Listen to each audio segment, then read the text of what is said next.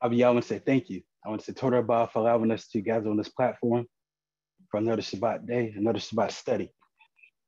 And I ask that you can give us the strength to call your Shabbat a delight, regardless of the things that we may be facing in our life. And I ask that we will not be distracted as we go into your word, but ask that you can give us the strength to have full attention of your word. And I ask as we study your word, I ask that we will not just be hearers of your word, but ask that we will be doers also. And I ask that you give us the strength to overcome any temptation, anything that may be contrary to you. I ask that you can cleanse our thoughts. I ask that you can forgive us for our sins and also forgive us our ancestors for their sins. And I want to say Toda Rabah for your Torah, Toda Rabah for your mercy, and that your love that you have towards us. And I ask that you can continue to circumcise our heart, our lead, cause us to love you, and also to love our brothers and sisters. And I ask that hatred will not be in our heart, but I ask that if we do hate anything, I ask that we will hate evil and all manner of sin. But I ask that we will love you and love your word, and also love your creations, those who we labor with and those who we dwell with on this earth. And I ask on this day that you can hear the prayers that are sent forth, and I ask that you can answer them if it be your will. And I ask that you can touch the hearts of every brother and sister on this call, and the ones that are not on this call, those across the four corners of the earth, those who are seeking the truth. And I ask that you can give them the desires of their heart as they seek you. Bless you are Yahweh, bless is your name, Yahweh. Bless he that comes in the name of Yahweh. Baruch Hashem, Yahuwah, amen, amen. Hallelujah, hallelujah, amen. All right, Mr. Picard, give all praise, honor, and esteem to the Most High. Open the door up for a few praise reports, the testimonies. If anybody have any praise report they would like to give to the Most High before we start the lesson, I'm going to open the floor for a few people that may want to give the Most High some praise. Yes, ma'am, Iman. Shabbat Shalom. Shabbat Shalom. As always, I want to give Abba all praise and all esteem for watching over us, blessing, protecting us, and keeping us safe from hurt, harm, and danger, and for allowing us to enter into another Shabbat. I am speaking to you from Texas right now, and I just praise Abba that he brought us here safely. It's been a while since I've flown, but I thank him for bringing us here safely. But I especially thank him because last night my son and daughter told me, I'm not going to the graduation, which is tomorrow at 1:30. They understand that I can't go. However, today they had a marching ceremony where the seniors marched in their cap and gown from their school to the elementary school where it all started. So I got to see my grandson marching his cap and gown, and that was this morning. And we went back at 11:30 to an award ceremony where he received an award. And I just thank Abba for that because he knew where my heart was, what have you. And he allowed me to see my grandson march, and I didn't have to do it on Shabbat. So I just say, glory, hallelujah. Oh, praise all, praise all, praise all. Praise be to the Most High for safe travel and for the blessing of you still being able to see him march and it's not being on Shabbat. So all praise be to the Most High. Hallelujah. All right, Adon Shah, the floor is yours. Ken, I just want to give all praise to the Most High Yah, for, his mercy, the gift of life. I also want to give him praise, for patience, patience and wisdom.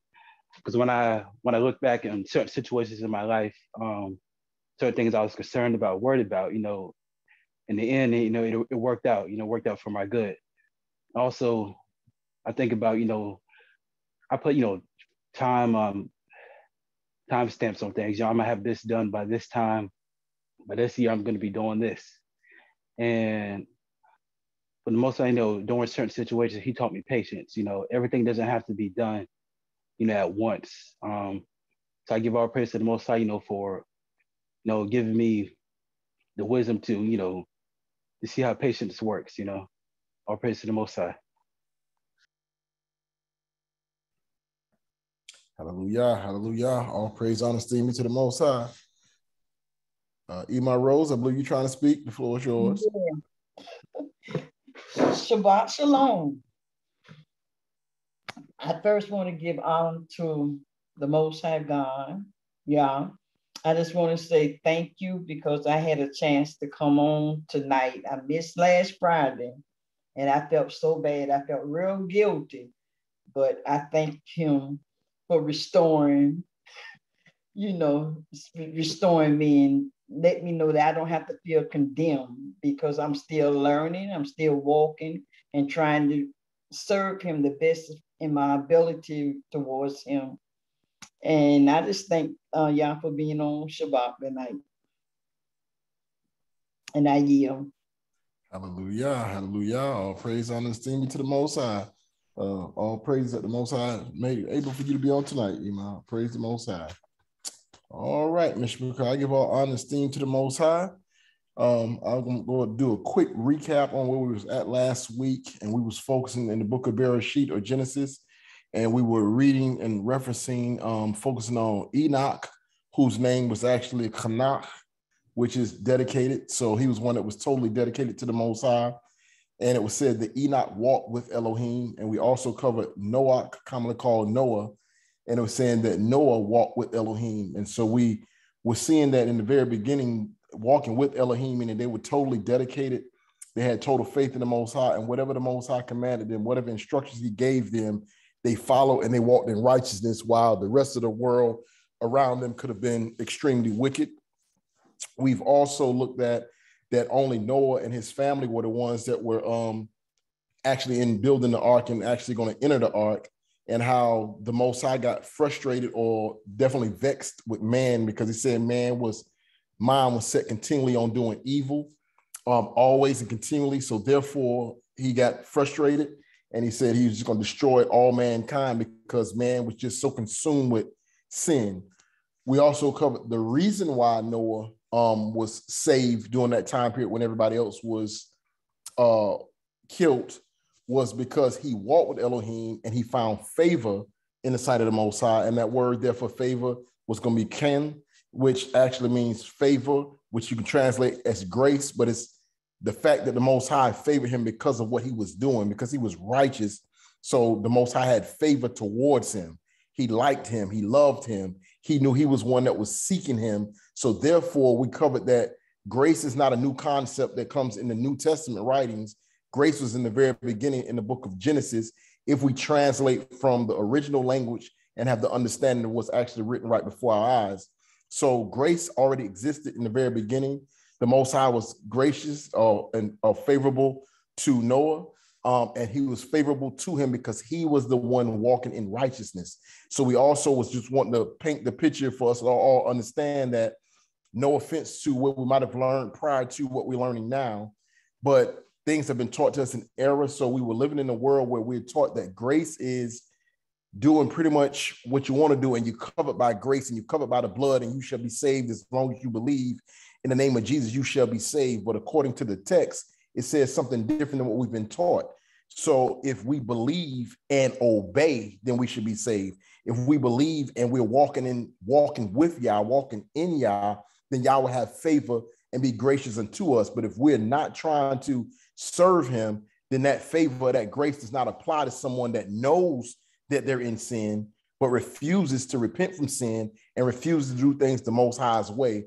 That is a false faith. That is a false comfort of grace that the world is under today, living however they want to live contrary to his will, thinking that they're covered by grace, when the scriptures actually show us that grace or favor that Noah had with the Most High was because he was walking righteously and walking with the Most High.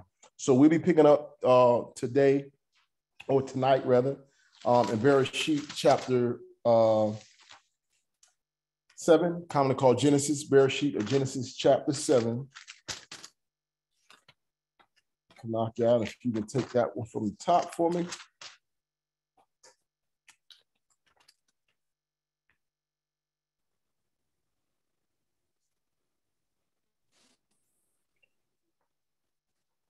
Bereshit for Genesis chapter 7. And Yah said unto Noah, come you and all your house into the ark, for you have I seen righteous before me in this generation.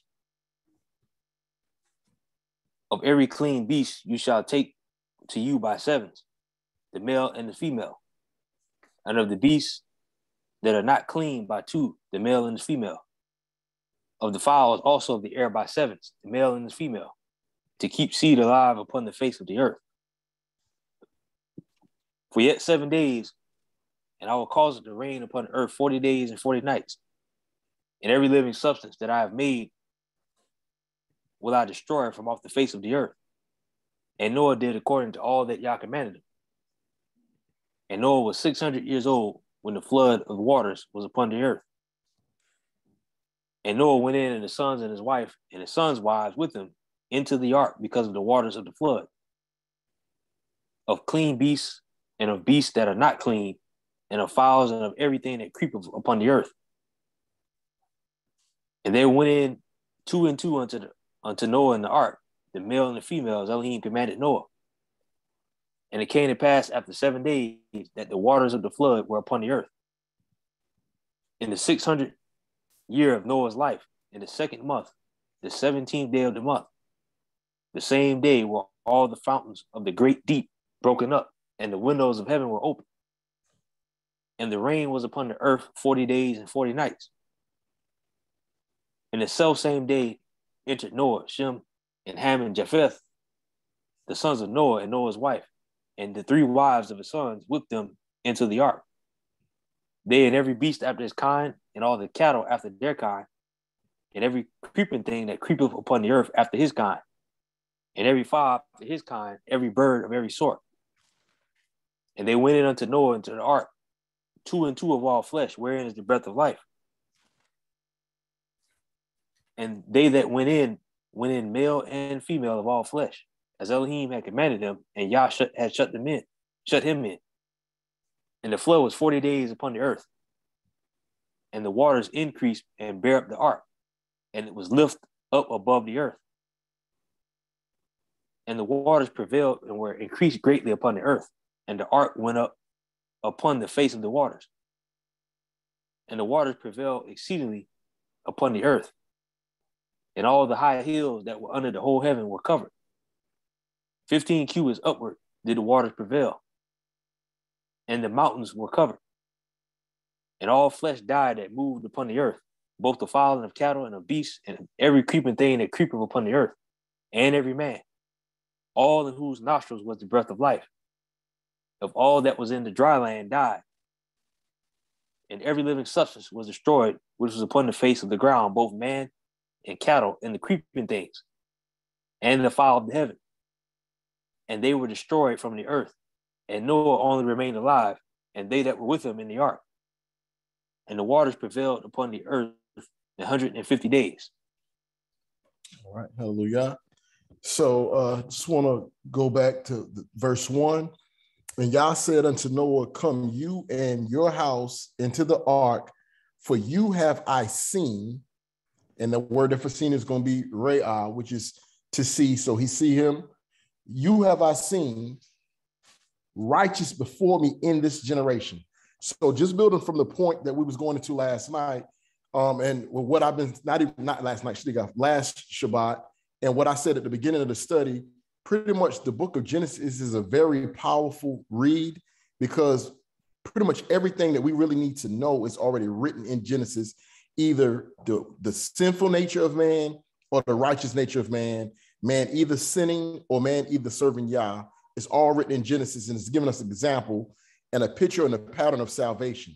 So if we already look back, it said Noah walked with Elohim, Enoch walked with Elohim. So we know that when we covered last week, in last week's reading, that Enoch did not die a natural death like others. Enoch was transcended or brought up into the Shemayim to the Most High because he was so righteous and he walked with the Most High. But again, it gives us the pattern that while other mankind was wicked, Enoch was righteous. He walked with Elohim.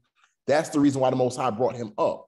Now the Most High is frustrated or vexed. I ain't gonna say frustrated. He's vexed with mankind because man has got extremely wicked. Everyone's leaning to their own understanding, living however they want to live, full of sin, doing everything except for the way that Yah commands. So now he's going to destroy all flesh, with the exception of Noah and his family, because it said that Noah found favor in the sight of Yah, and it says that Noah walked with Elohim. In this chapter, we see that it came out that Yah said to him, because I've seen your righteousness. This is giving us a pattern of how to walk out our salvation. Salvation is not something that's given to someone that is not trying to walk it out. We can see right here in the very beginning of the book, salvation. Enoch had salvation. Noah and his family received salvation when everybody else was destroyed. And salvation came to these that we've read about already based upon their righteousness of walking with Elohim. So if we want to try to make our election sure, if we want the Most High to warn us of the flood or fire or storm or tempest or plagues to come, protect us and to deliver us, then we have to be walking with Elohim. And it says, because I've seen your righteousness before me, that is the reason why I'm bringing you into the ark. That is the reason why I'm delivering or saving you. So now if anyone wants to think walking with Yah is anything other than being righteous, the word just came back and edified itself. Walking with Yah is not just saying I believe in him, but if you say don't do this, Father, then I'm still going to do what I want to do, but I believe in you and I'm under grace. No, he was under grace because he walked with Yah. He was righteous before Yah. And Yah said, because I've seen your righteousness, this is the reason why I saved you. In another, if you actually read it, what's being said, that's why I brought you into the ark. And we know the ark is the only people that was on the ark was Noah and his family. They were saved. So we see salvation and the pattern to getting salvation written right here in Genesis. And it's all about the love of Yah, walking with Yah, the righteousness of doing whatever Yah commands. And as we covered last week also, but we have to have faith in Yah, because it says in Hebrews, without faith, it's impossible to please him. So when he told Noah to build that ark, and even though the flood did not come until 120 years later, and even though it could not have been storms or hurricanes, and Noah built the ark because the Most High told him to, all right? So onto the ark, we know, of course, I'm going to breeze through this now. It says, of every clean beast, thou shalt take to thee by sevens, the male and his female, and of the beasts that are not clean by two, the male and his female. So I'm gonna pause it for a second. Will somebody tell me how many animals were taken on to the ark? Not a total count, but just according to what you're reading here now, the way they were brought on, how many clean animals were brought, how many unclean animals were brought? Somebody help me out. Was it 14? All right, how we get 14, Imam? 14 what? Okay, there were 7 clean, 2 males and 2 females. And then it was 2 of each of the unclean male and female. Okay, so here's something that a lot of us may not see. So when we look at it, we think it was 7 clean, 2 unclean, but it said by pairs. So if you take on a pair, a male and a female, and you have 7 male and you have 7 female, then that's going to be pairs. You have 14. You have 14 clean animals. You have also 2 unclean animals by pairs. So you have 4 of the unclean. We're going to go into this animals in just a moment, but I just want you to see here that from the very beginning, the Most High had already had, without us reading anywhere. So there's some things that we don't read directly off the page because there was conversation that the Most High had with mankind, and we don't have every conversation written in scripture, okay?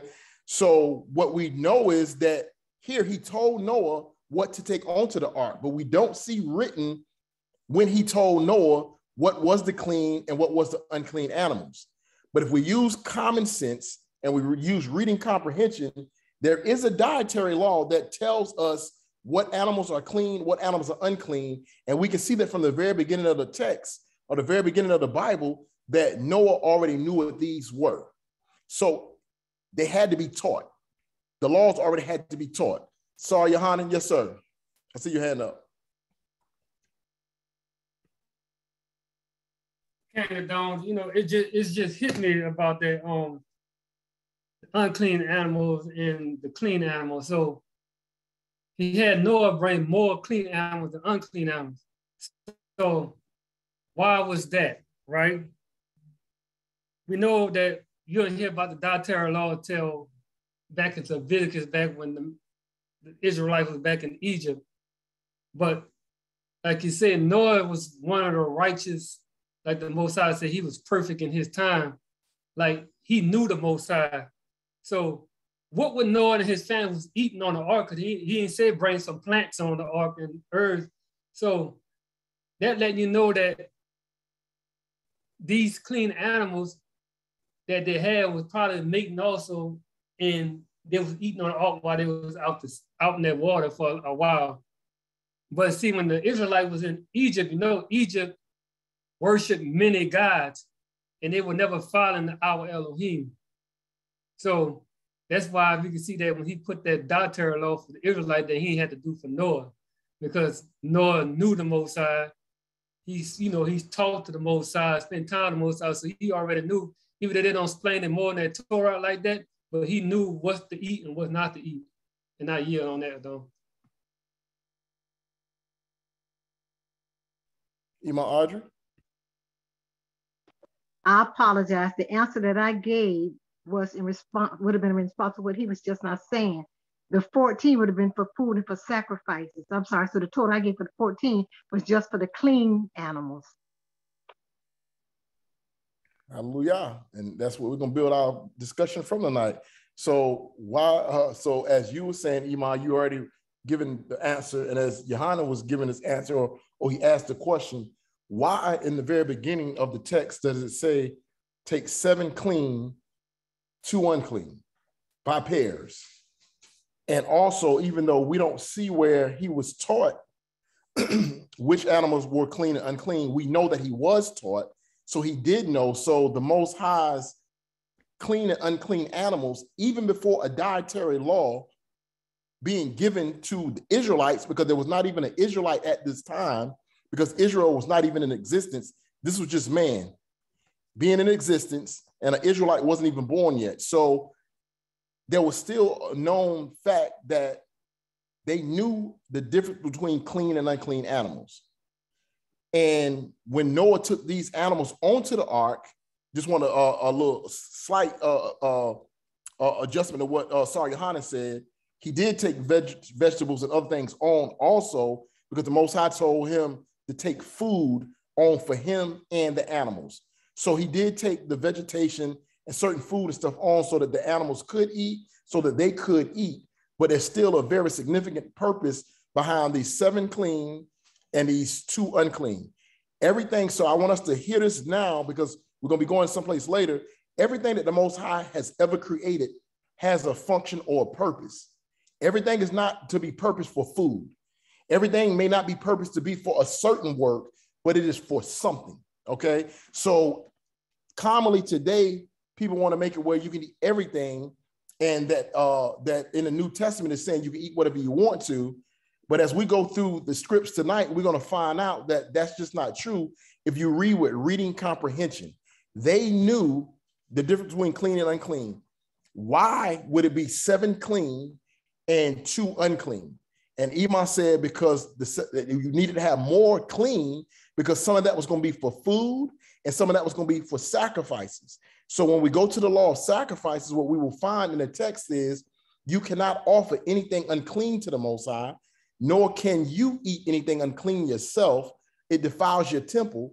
So already just in Genesis, we can see this here. Now, before we go, we're going to move to the 8th chapter in just a moment, but I just want to highlight that, and we're going to be going more into the animals at some other point. But that was good to bring out Imam Yohanan, a very good point. And these are the things that when we read, we want to be, when y'all hear me make the statement, when you're reading the text, see what's not written there. Not meaning you add something, but when you're reading the text and you're comprehending what's being said, what's not written here that supports scripturally someplace else for you to be able to understand, oh, now I understand we never were supposed to eat unclean foods, because from the beginning of the text, before he told people what not to eat written down, they already knew. And the proof of that is, as we go through the scriptures, you're going to see what Noah did when he came off the ark in the next chapter. But I want to bring out another thing real quick. So this chapter, because we've covered it already.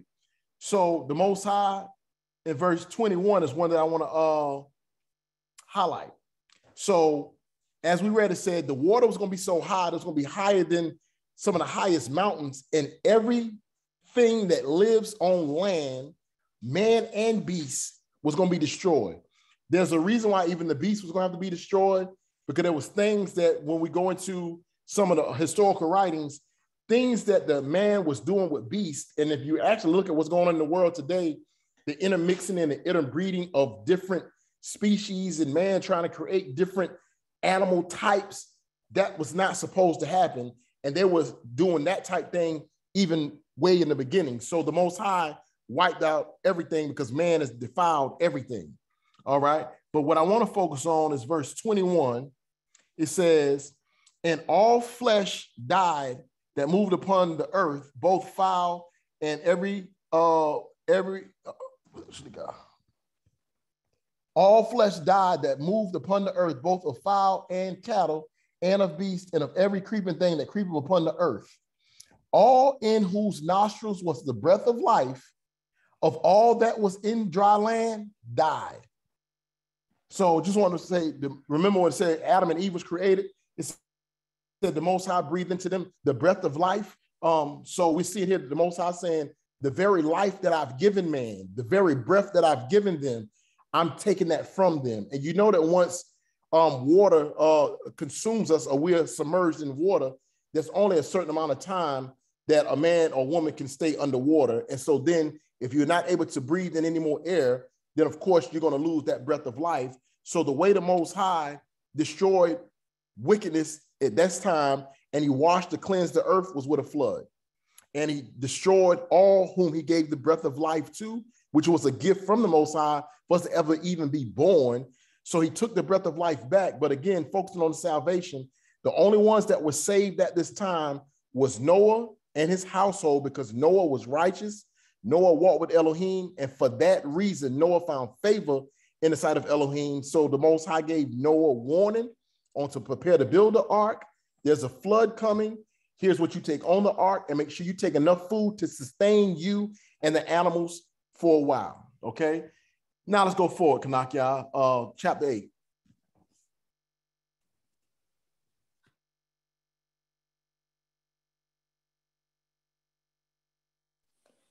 Bereshith, Genesis, chapter 8. And Elohim remembered Noah and every living thing, and all the cattle that was with him in the ark. And Elohim made a wind to pass over the earth, and the waters assuaged. The fountains also of the deep and the windows of heaven were stopped, and the rain from heaven was restrained. And the waters returned from off the earth continually. And after the end of the 150 days, the waters were abated. And the ark rested in the 7th month, on the 17th day of the month upon the mountains of Ararat. And the waters decreased continually until the 10th month. In the 10th month, on the first day of the month, were the tops of the mountain seen. And it came to pass at the end of 40 days that Noah opened the window of the ark which he had made. And he sent forth a raven, which went forth to and fro until the waters were dried up from off the earth. And he sent forth a dove from him to see if the waters were abated from off the face of the ground. But the dove found no rest for the sole of her foot, and she returned into the ark, for the waters were on the face of the whole earth. Then he put forth his hand and took her and pulled her in unto him into the ark. And he stayed yet other 7 days. And again, he sent forth the dove out of the ark. And the dove came in to him in the evening, and lo, in her mouth was an olive leaf plucked off. So Noah knew that the waters were abated from off the earth. And he stayed yet other 7 days, and sent forth the dove, which returned not again until many more. And it came to pass in the 601st year, in the first month, the first day of the month, the waters were dried up from off the earth. And Noah removed the covering of the ark, and looked, and behold, the face of the ground was dry. And in the 2nd month, on the 7th and 20th day of the month, was the earth dried. And Elohim spake unto Noah, saying, Go forth of the ark, you and your wife and your sons wives with you. Bring forth with you every living thing that is with you, of all flesh, both of fowl and of cattle and of every creeping thing that creeps upon the earth, that they may breed abundantly in the earth and be fruitful and multiply upon the earth. And Noah went forth, and his sons and his wife and his sons' wives with him. And every beast, every creeping thing, and every fowl, and whatsoever creepeth upon the earth, after their kinds went forth out of the ark. And Noah built an altar unto Yah, and took of every clean beast and of every clean fowl, and offered burnt offerings on the altar. And Yah smelled a sweet savor. And Yah said in his heart, I will not again curse the ground any more for man's sake. For the imagination of man's heart is evil from his youth. Neither will I again smite any more every living thing as I have done. While the earth remaineth, seed time and harvest, cold and heat, summer and winter, and day and night shall not cease. All right, hallelujah. So I want to talk about this chapter a little differently, because I know that everyone on this call knows Genesis chapter 8. I know we've all done read it several times. We know what it says, probably front and back, but I want us to discuss the chapter tonight. So will someone share with me what the Ruach is sharing with you from what you get from Genesis chapter 8? And I'll take a few answers. I don't want to ask it in a certain way. So I just want to put it into don't just say what's happening, but explain it, like see it, feel it. This Genesis chapter 8 in real time. Yes, Zamir.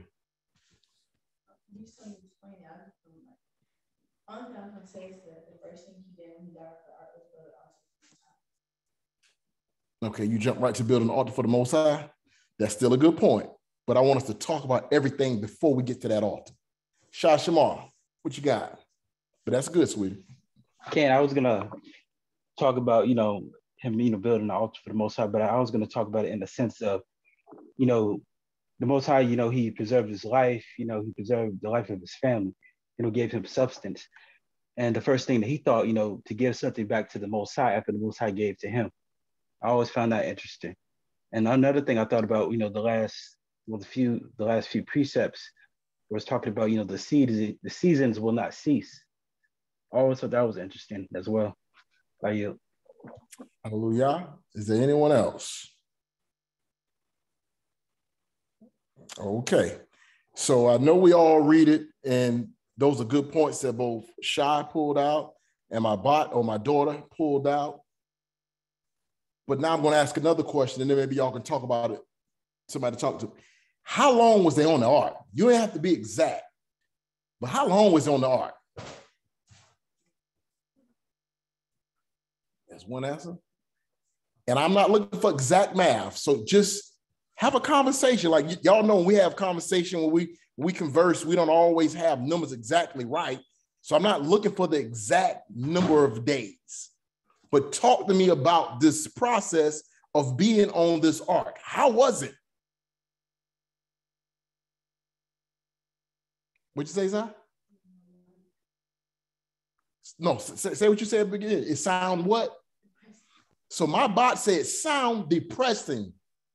They had no light. See, it sounds depressing. They had no light.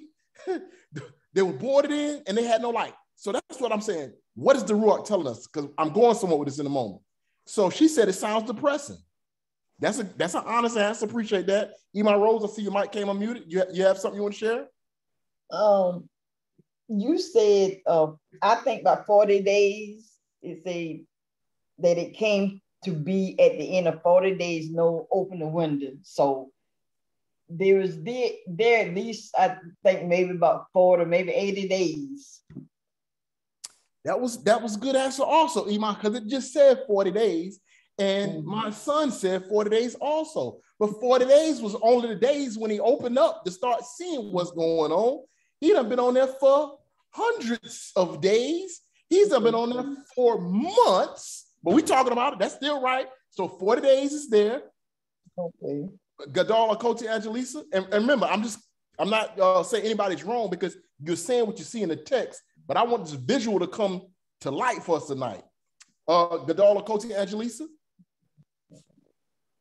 They were on there almost a year, I want to say, and I don't have my script in front of me, but I know for me, I like to go, the sun shining, outside running. They was in there with some animals that was stinking, probably giving birth, because animals give birth a lot quicker than females do, than women do. I'm sure there was poop everywhere, and it was dark, and it had to be very interesting. And I'm just not, yeah, Father knew. That's all I can say. Okay, let's talk about it. I'll comment on your comment in just a moment. Iman Newkirk. Okay, I was about to be there with her. Yeah, I would say it's over 150 days, and that's a long time to be cooped up in a dark place. And like I said, he was on there with animals and stuff. But even though he was with family, it made a little difference because it was with family. They weren't on there with strangers. But some families, I'm thinking about family encouraging each other that this soon will be over because they know what the Most High had told them that He's going to take them on the ark and He's going to save them. And so that I think they encourage each other while they were on the ark. Okay, hallelujah. So that's all I want to have a little discussion. So they were on the ark for months, close to a year, with all these animals, 7 clean, also the unclean. They have to use the restroom. The animals have to use the restroom. There's going to be some work involved in trying to keep it somewhat decent while we're on here. I'm pretty sure they were going to be trying to clean some stuff, and so it won't all be in just a certain area. We weren't on that ark, but look, I had pets, and I know how much it takes to keep a pet. And if anyone has an indoor pet and they have an accident in your home, you know about it soon because you smell it, and you can't live with that mess.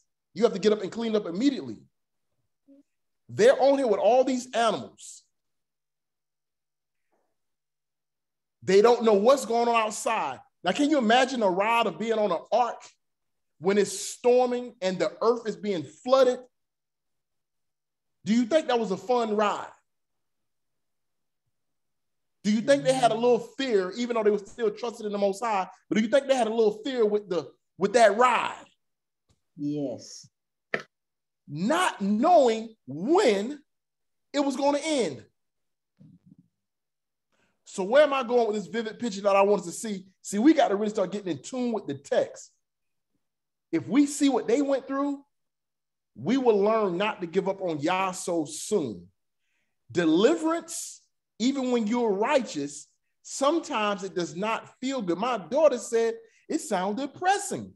Could you imagine me locked in there with all them animals trying to survive in the dark?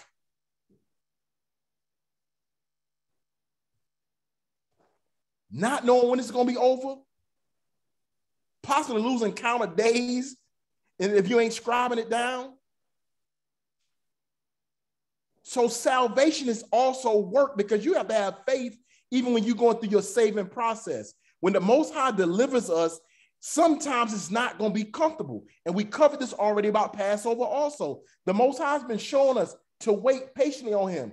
Understand that I'm bringing you through something, but I'm still with you. Just do what I asked you to do and don't lose your faith in me. They was on that ark for months and months.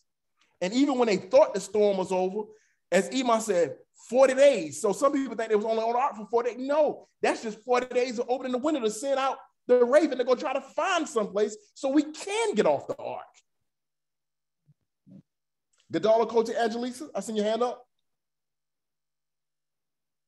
Yes, sir. Moreh, as you were talking, and Iman and I, we were talking about being on the ship and it being dark, and I started thinking about the slaves who were on the ship, packed in like animals, in tight quarters, and it was dark and filth and fecal matter and all kind of stuff. And so that's all I was bringing out. So I can only imagine, at least with Moshe and them, they had a little more movement, but still the same concept. Yes. being trapped on a ship and on something, you know, on a entity, and then you don't have the ability to go, move, or do, and not sure if you're gonna survive or not. That's all. It just made me think about that. Hallelujah. Todai. Eli, Audrey, the floor is yours. I just wanted to say that during one of the hurricanes, one time we boarded up all of the windows, and we never did it again. Because once you board up the windows, you don't know what's going on outside. You can hear, but you cannot see what's going on. And even though we weren't moving like the ark was, we could hear things and we couldn't see anything. We had light, so that was a plus, whatever. But that fear set in because of the unknown, because of what we could not see. So we could only imagine what was going on outside. Told for that vivid picture, Iman. Told her for bringing that picture all with the light. So, Ms. Bakar, or before I go, sorry, Johanna, I see your hand up. Yes, sir, sorry. So it was interesting about the unclean animals. So I had to discuss this a few times with a few of my co-workers about the purpose of the unclean animals. And you know, back then you do the history, there was no such thing as the bathroom or toilet, anything. So how did you dispose in, you know, the stuff that we do now using toilets? So my experience in the military, so, you know, before I came to walk, I started eating pork when I was like 16 years old. But I was still eating shrimp and all the other stuff, but I wasn't eating pork. I started eating that at 16 years old. You know, my big brother became a Muslim. I kind of looked up to him and followed him something about that, about the clean of the pork. So one day, my ship put in Djibouti, Africa, right? So they still follow the customs of some of the ancestors out there in Djibouti, Africa. So we was on the pier and the workers was working on the pier, right? So in front of us, I hate to say this right here, but they took a dump right in front of us on the rocks. And then they jumped in the water to cleanse off. But what's interesting was that they grabbed the pigs to eat the crap that they took on the rocks. So I kind of firsthand in the military seen the real purpose of the pig while on deployment.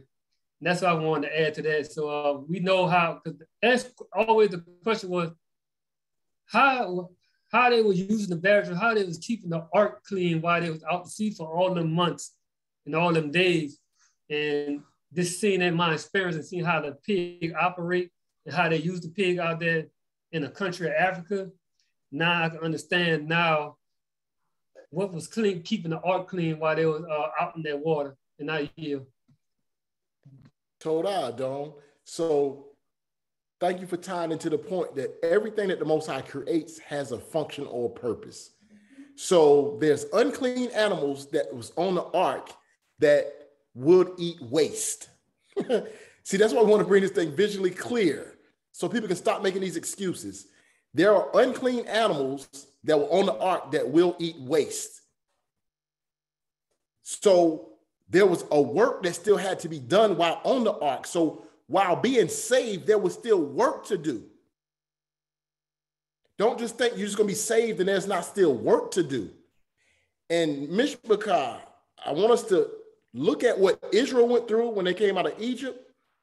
I want us to look at what Noah and them went through when they were being saved and understand that in salvation, you're going to have to come outside your comfort zone. You're going to have to prepare to come outside your comfort zone. Some of us are going to be too used to these modern comforts that we, once again, as I said during Pesach, will not even know what salvation looks like because we're not going to want to walk salvation out because it's going to look depressing for a time. We could be tight for a time. See, we're all used to our own space right now. What happens if we have to be confined to a space and smelling each other who have not had a shower? Just want to make it visual. Because we've been churched to the point where we just think everything is just going to be, ah. But the scripts tell us otherwise. but this was still a blessing from the Most High. So after they came off the ark, so I just wanted to bring that point out in this particular chapter. Now, after all this has happened, do you see what's the first thing he did? He got off that ark. When he got off that ark, everybody's dead. And we've been shaking around on this ark all this time. Man, if you never praised the Most High before, I believe you want to praise him to know that you still have your life. Praise him because you just got off that ark. So the first thing he did when he got off the ark, it says, verse 18, and Noah went forth and his sons and his wife and his sons' wives with him, every beast, every creeping thing, and every fowl, whatsoever creeping upon the earth.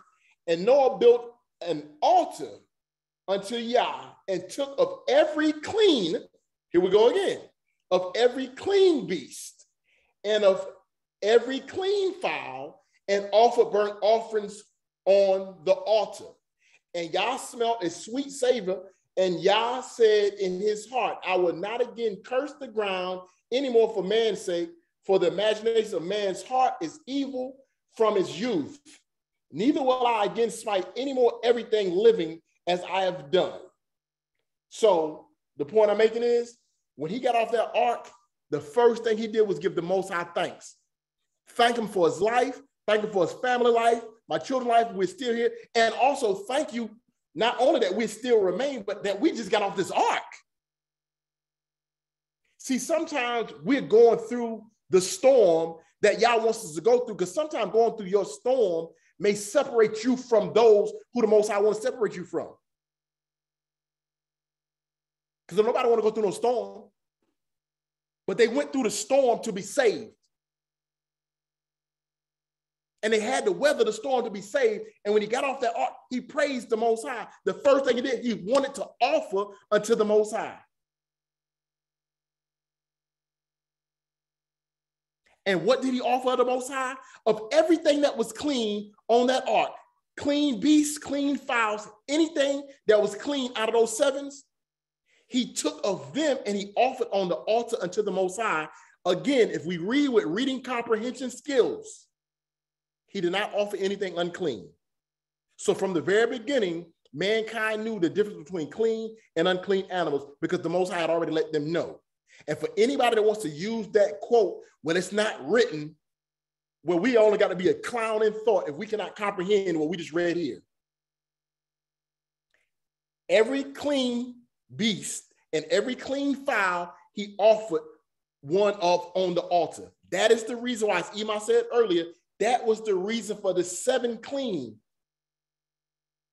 and the 2 unclean. Those unclean have a purpose also. Those pigs, as Sar Yohana was saying, he actually seen how they did things in Djibouti, Africa. They seen men take dumps in front of them because there's no bathroom, and then they had the pigs come eat the poop. That's what pigs are for. And we want to eat chitterlings for Thanksgiving? That's the intestine where all the waste is at. Okay, let me get that focus. Let's jump to the book of Leviticus, the 11th chapter. So we can go to the laws now. Leviticus chapter 11, Kanak, y'all.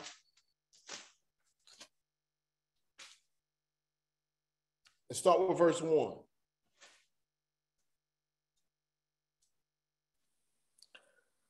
Leviticus 11, verse 1. And Yah spake unto Moses and Aaron, saying unto them, speak unto the children of Israel, saying, these are the beasts which you shall eat among all the beasts that are on the earth. Whatsoever part of the hoof, and is cloven-footed, and cheweth the cud among the beasts, that shall you eat. Nevertheless, these shall you not eat of them that chew the cud, or of them that divide not, or of them that divide the hoof, as the camel. Because he cheweth the cud, but divideth not the hoof, he is unclean unto you. And the coney, because he cheweth the cud, but divideth not the hoof, he is unclean unto you. And the hare, because he cheweth the cud, but divideth not the hoof, he is unclean unto you. And the swine, though he divide the hoof and be cloven-footed, yet he cheweth not the cud, he is unclean to you. Of their flesh shall you not eat, and their carcass shall you not touch. they are unclean to you. These shall you eat of all that are in the waters. Whatsoever have fins and scales in the waters, in the seas, and in the rivers, them shall you eat. And all that have not fins and scales in the seas and in the rivers, of all that move in the waters, and of any living thing that is in the waters, they shall be an abomination unto you. They shall be even an abomination unto you. You should not eat of their flesh. Okay, so but you shall have their. So let's pause it.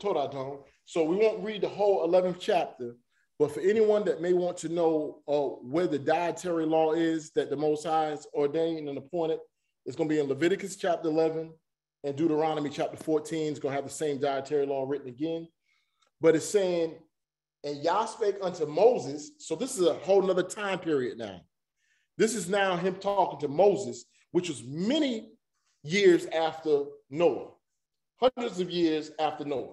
So it says, and Yah spake unto Moses and to Aaron, saying unto them, speak unto the children of Israel, saying, these are the beasts you shall eat among the beasts that are on the earth. And then he started telling you what you should not eat, because they're either unclean to you or they're an abomination. So the Most High is giving Israel, as they come out of Mitzrayim, out of Egypt, the dietary law that they have to follow. Because man should have already known the difference between clean and unclean, but when you're living in a society that does not follow Elohim, and when people are telling you that you can consume things, you start doing the customs of mankind. So the Most High basically here is stating again, what is clean animals and what is unclean animals. Noah knew in the beginning what was clean and unclean animals. So there's nothing changed. The Most High has always let his man know what could be consumed and what could not be consumed, what should be, what shouldn't be. Dietary law is written. So, and in here we see that, and I know myself personally, when I was coming up in the church, if a person told me they ain't eat pork, you're a Muslim. We have to stop judging people based upon regurgitating statements that our family members or our church members have said. And Mr. McCall, and y'all read and study everything behind me that I present to you to make sure that I'm right and I'm correct according to the word of Elohim, and to also make sure that you are not repeating something or saying something that you don't even understand, the way that a lot of us have judged others prematurely, not even understanding what's in our own word.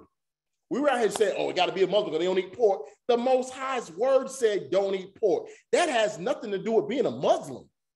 Any child of, I'm going to use regular common terms, any child of God or any B'nai or child of Elohim, child of Yah, should not eat pork, should not eat anything unclean, but we want to give credit to, oh, that's what Muslims do. Not even knowing that it's written right in our own Bible. And then when we now tell people the dietary laws in the Bible, you show it to them about the Bible, then they want to jump to the New Testament, which we're about to go to now. Let's now go to the book of 1 Timothy, Kanakya, chapter 4.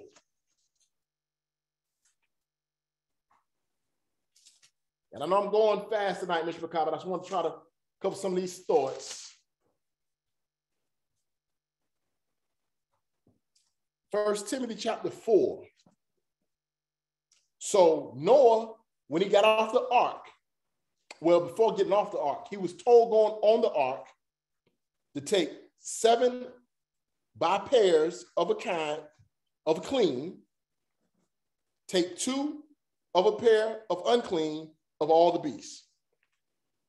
Iman Sar Yohana had already covered earlier on.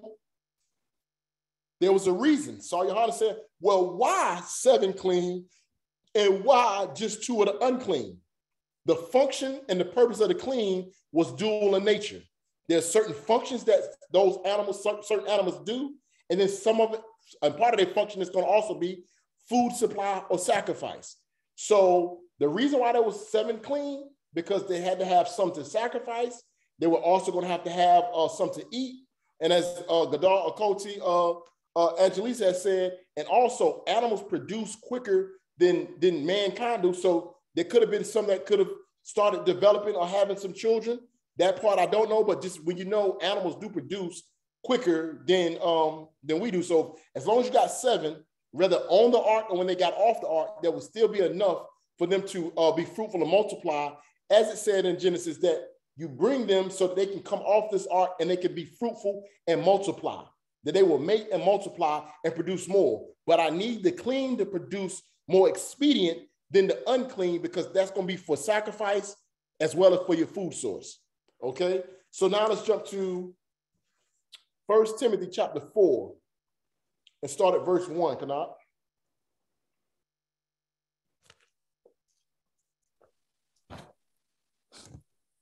Now the Spirit speaketh expressly that in the latter times some shall depart from the faith, giving heed to seducing spirits and doctrines of devils. So let's stop here for a second. Who speaketh? Somebody tell me who speaketh. You said it? Ruach. The Ruach, the Spirit. So the Spirit or the Ruach speaketh expressly. Speak of what, Kanakya?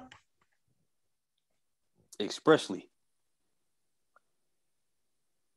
That in the latter times some shall depart from the faith, giving heed to seducing spirits and doctrines of devils. Okay, so now the Ruach is letting it be known that in latter times, in latter days, some shall depart from the faith, giving heed to seducing spirits and doctrines of devils. So the Ruach is letting it be known that there's going to be some people in latter times that's going to depart from the faith. They're going to be listening or giving heed to seducing spirits and doctrines of devils. We have to be very careful when we talk about what these doctrines of devils are and who these seducing spirits are. So there are those that, as we read further, you're going to see the text that they use. They come here to support eating unclean animals. And they're going to say that anybody that's teaching you to keep the dietary law is teaching doctrines of devils. We have to be very careful with what we listen to, because who gave Moses the words of the Old Testament? Who gave Moses the words of the covenant? Who gave Moses the law? This is interactive study. Yahuwah. Yeah. Yeah. The Most High, Elohim, God, whichever term one is familiar with, gave Moses those laws. And it is not Moses' law, it was the law of the Most High. The Most High told Noah to bring clean 7 by 7, unclean by 2. The Most High told the children of Israel when they were leaving out of Mitzrayim, when he brought them to the mount after they got out, here is your dietary law. Don't eat this unclean stuff. You only are to eat that which is clean. If you eat unclean stuff, it's abominable. It makes you unclean and you become an abomination for what you eat. So in modern day, the 20th century that we're living in, for people to say what type God to judge you simply on what you eat, the type God that is the author, the type God that is the creator, who created food to be consumed and created stuff that animals that is not food, and he tells us not to eat it. But back to my focal point. So there are those who teach this from this new age teaching and the church doctrines that's teaching that you can eat what you want to eat and you don't have to keep the Old Testament. They're saying that anyone that's trying to tell you to keep the dietary law is teaching doctrines of devils. That is scary if you have common sense. That is scary if you have reading comprehension skills. Yah said unto Moses, saying, speaking to the children of Israel, saying, of all that's in the earth, of the animals, here's what you shall eat, here's what you shall not eat. Of the clean you shall eat, of the unclean you shall not eat. Of those that don't have fins and scales in the water you shall not eat. Those are the words of Elohim. So now when someone is trying to tell us that seducing spirits and doctrines of devils are teaching you, you have to ask yourself, well, really, who is the seducing spirit? Who actually has the doctrine of devils? Because we have the word of Elohim supporting everything that we say. Verse 2, Kanakya.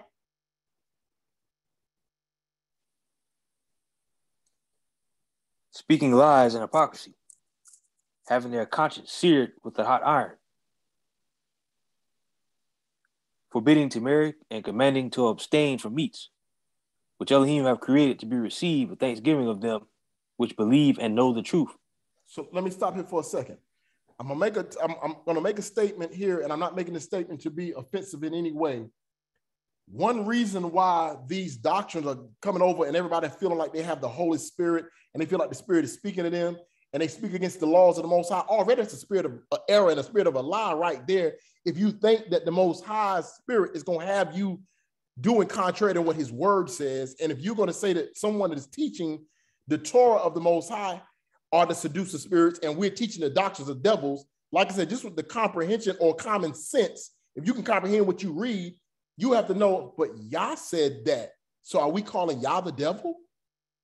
By saying that they're seducing spirits with doctrines of devils? So that's one thing. But one reason why those doctrines fly is because of replacement theology is a term that's used. Replacement theology. They have taken the word and made it about the Christian church. The Bible, the Torah, the New Testament has absolutely nothing to do with the Christian church. It has nothing to do with the church in general. It has to do with Israel.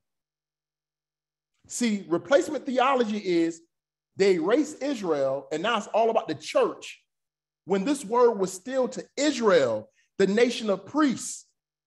So if you take them out of the equation, you erase them out. So now all that's what Israel was supposed to do. But now this is for the church. There's nothing in this word that transferred the focal point of Yah's word being given to the children of Israel to now be given to the church. You go to the church, the synagogue, the ecclesia, the school, the assembly, the building, the place of worship to learn the words of Elohim. But the words of Elohim was never intended to be a church book. It was a covenant between him and his people, the nation of Israel, who was supposed to be the priests of the whole earth to teach this truth. So now when they've taken Israel out of the equation and they made everything about the church, they can now tell you that anybody that comes to you talking any of that stuff that Israel had to do that's in that Old Testament, that's doctrines of devils and a seducing spirit.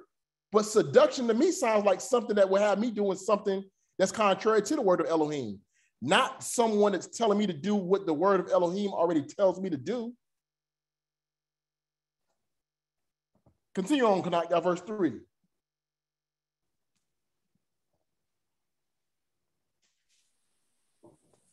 Forbidding to marry and commanding to abstain from meats, which Elohim have created to be received with thanksgiving of them which believe and know the truth. Read on. For every creature of Elohim is good and nothing to be refused if it be received with thanksgiving. For it is sanctified by the word of Elohim and prayer. There it is. So for every creature of Elohim is good and nothing to be refused if it be received with thanksgiving, for it is sanctified by the word of Elohim and prayer. So my question will have to be is, what is the word of Elohim? What is the word of Elohim? The dietary law in Leviticus. The dietary law is in Leviticus. The 10 Commandments are actually not called the 10 Commandments in Hebrew. They're Asherah Devarim, which are the what? 10 words. It's an idiom that means the 10 words. So, and the Torah or his word is referred to as what? The word. So it says, for it is sanctified by the word of Elohim and prayer. You have to know the word of Elohim to know what can be received as food. Every creature of Elohim is good and nothing to be refused. They're twisting this because we've already covered in Genesis. The Most High said, bring 7 clean, 2 unclean. There's a function and a purpose for different beasts. So if you know what is in his word is clean, then you can consume that. But you cannot make something clean that the word of Elohim has already pronounced unclean. We don't have that type of power, that type of authority. The Most High, if he pronounced it unclean, it is unclean. But every beast can be received. Why? Because we're in some latter times now. What is one of the newest dietary teachings that's out today? Somebody help me out. What's one of the newest dietary teachings that's out today? Yes, sir, Don Shashamar. Yeah, I would say, going vegan. Going vegan. The Most High never intended for you to eat meat. So you have people that want to now say, well, you can eat pork, crab, and shellfish. But there's a doctrine today that tells people that you can't eat meat. The Most High never intended it. I have nothing against vegan. I have nothing wrong with going vegan because I also have already did a teaching. We'll be going into a teaching again at some point, and I need to be getting myself back focused to be removing meat from my diet. Some, because our forefathers did not eat as much meat as we eat. So yes, meat can be consumed. Meat can be consumed with thanksgiving, but we need to be consuming it in moderation. But it says in latter times, so we have people today, as well as people in times past, that would tell people you can't eat things that the Most High said you could eat. You can't eat lamb. You can't eat meat. There's those, and I'm not knocking anybody, wherever their belief structure is at, I just have to teach what the word says. As for the text, I don't know what vegan Israelites told the Most High when he told them to prepare that lamb, how to prepare that lamb to get ready to have that feast, then they weren't going to eat no lamb. I mean, but that's the text. So if a person feels like they don't eat meat, so be it. I don't knock that. I don't speak against that. That's a person's personal preference. But now when you put in the name of Yah on something and you can't eat that because it's bad for you because Yah never intended for you to have that, now I have a problem with that because Yah's word don't support that. But to say for health reasons, and I'm being health conscious, I'm trying to lose weight, I'm trying to work on my cholesterol, whatever that may be that a person is trying to do, I think my thoughts are clearer because I feel less bogged down. So be it. It's healthy. Cain. But whenever, and listen, there are people out there right now online teaching, and they call themselves, and they're actually teaching this doctrine today, that you're evil if you're eating flesh. That's not the word of the Creator.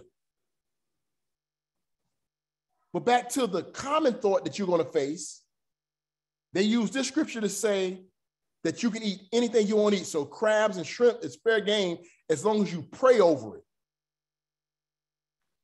But we've read in Genesis 7 clean to unclean.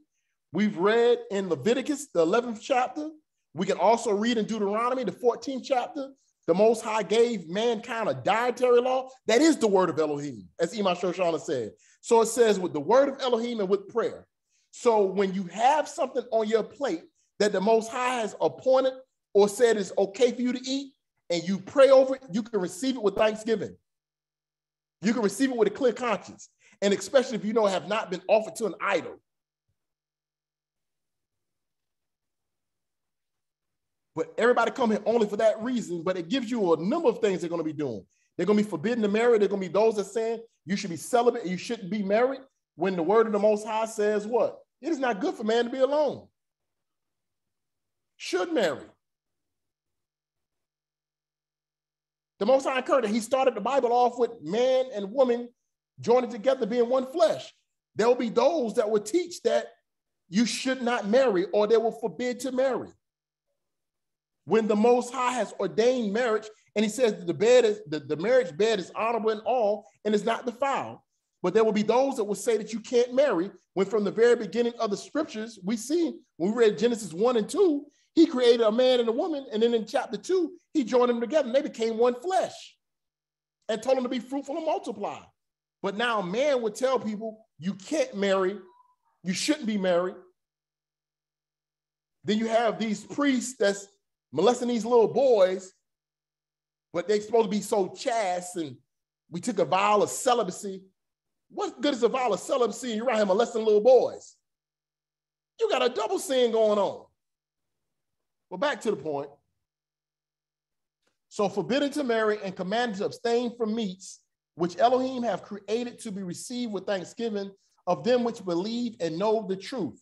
Let's jump to Psalms 119. Jump to Psalms 119.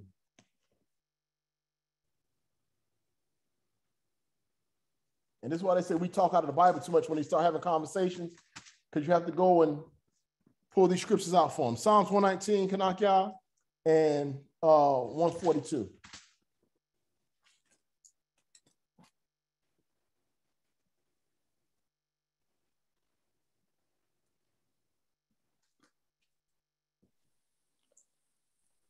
Psalms 119, 142.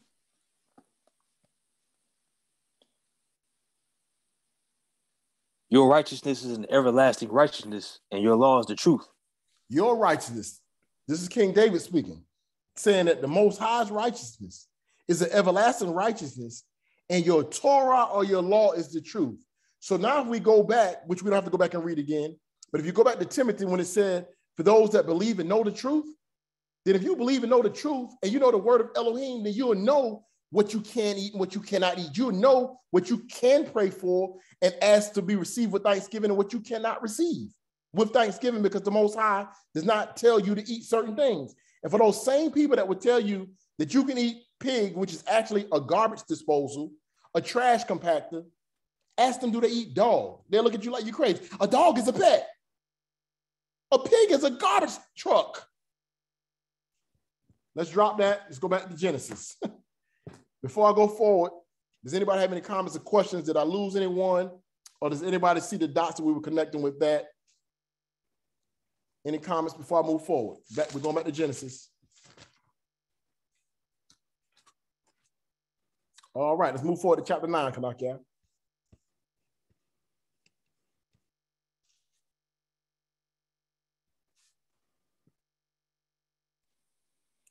Bereshit of Genesis chapter 9.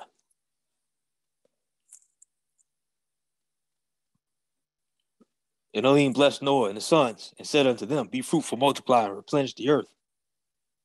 And the fear of you and the dread of you shall be upon every beast of the earth, and upon every fowl of the earth, and upon all that moveth upon the earth, and upon all the fishes of the sea. Into your hand are they delivered.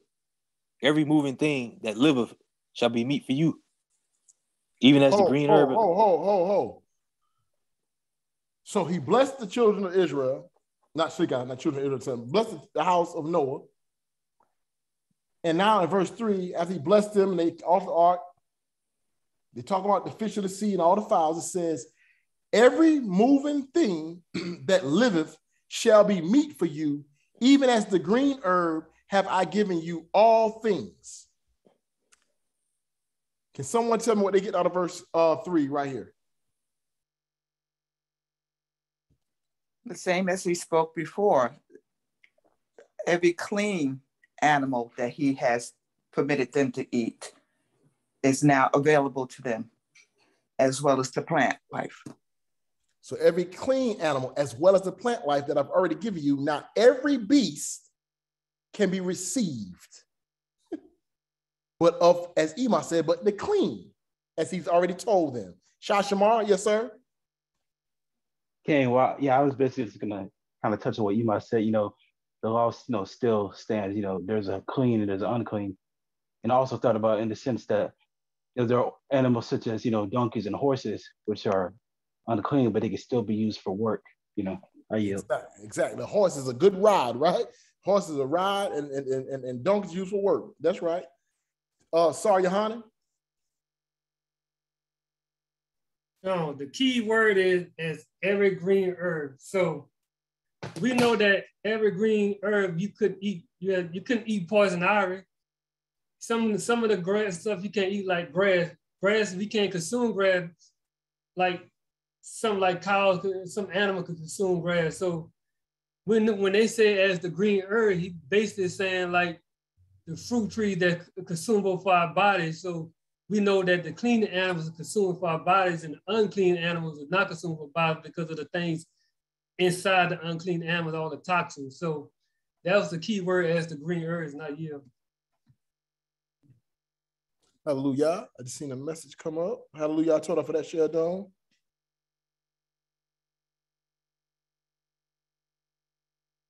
Okay. Is there a specific, my sister, if you can type in the message, if you didn't fully understand 1 Timothy 4, which part you want me to go back over, or what's the, if you can help me out with that so I can try to respond to that. Well, I've mentioned the Leviticus to someone before about, not eating, and they've counteracted me with this scripture here with the 1 Timothy and verse 4. And I wasn't sure how to respond to that, because when I, I'm going over it and I'm like, okay, the Spirit expressly says this. So when I counteract and I say, well, does Yah goes back on his word? I don't typically understand, well, if they say it to me, well, in chapter 4, for every creature of Yah is good and nothing to be refused if it's received with thanksgiving. I don't fully understand how you counteract with that to someone else if they hit you with that word there. How do we go back to Genesis, or that's pretty much what I'm asking. I didn't fully understand, if you know what I'm saying. Okay, yes. So hallelujah. So again, that goes back to what I'm saying, see what's written that's not there. So Kanakya, get the go back to 1 Timothy for me. And so yes, so again, my sister, so the Most High says, whom shall he teach knowledge? Whom shall he give understanding? And he says, those that are drawn from the milk, drawn from the breast and weaned from the milk. Precept must be upon precept, precept upon precept, here a little and there a little, meaning that for you to get a full understanding sometime of the Most High's word, you will have to read a sentence someplace or a commandment someplace, and then you go to another scripture someplace else that's speaking about that same commandment that's going to bring more understanding to what's being said. When you're dealing with someone that don't want to do the New Testament, don't want to do the whole Bible as we believe in doing, when they come from that mindset of the theology or the lie that they've been told, sometimes it is very difficult to navigate even through the scripture with them, because they still just won't receive it. But to try to do the best that you can with it, because even me, I still have difficulty dealing with some people. It's not really difficult, because once you've explained it and you know that you're as thorough as you possibly can be, if they just refuse to receive, there's nothing you can do about that. But like you're saying, you want to be able to understand how to present it as best as possible. So again, let's go through this again. And let's slow it down just a little bit, Kanakya, where you read at your pace. I'm the one talk so fast. So let me slow it down just a little. Go back to 1 Timothy for me again, Kanakya, chapter 4. 1 Timothy chapter 4. So start at verse 1, Kanak.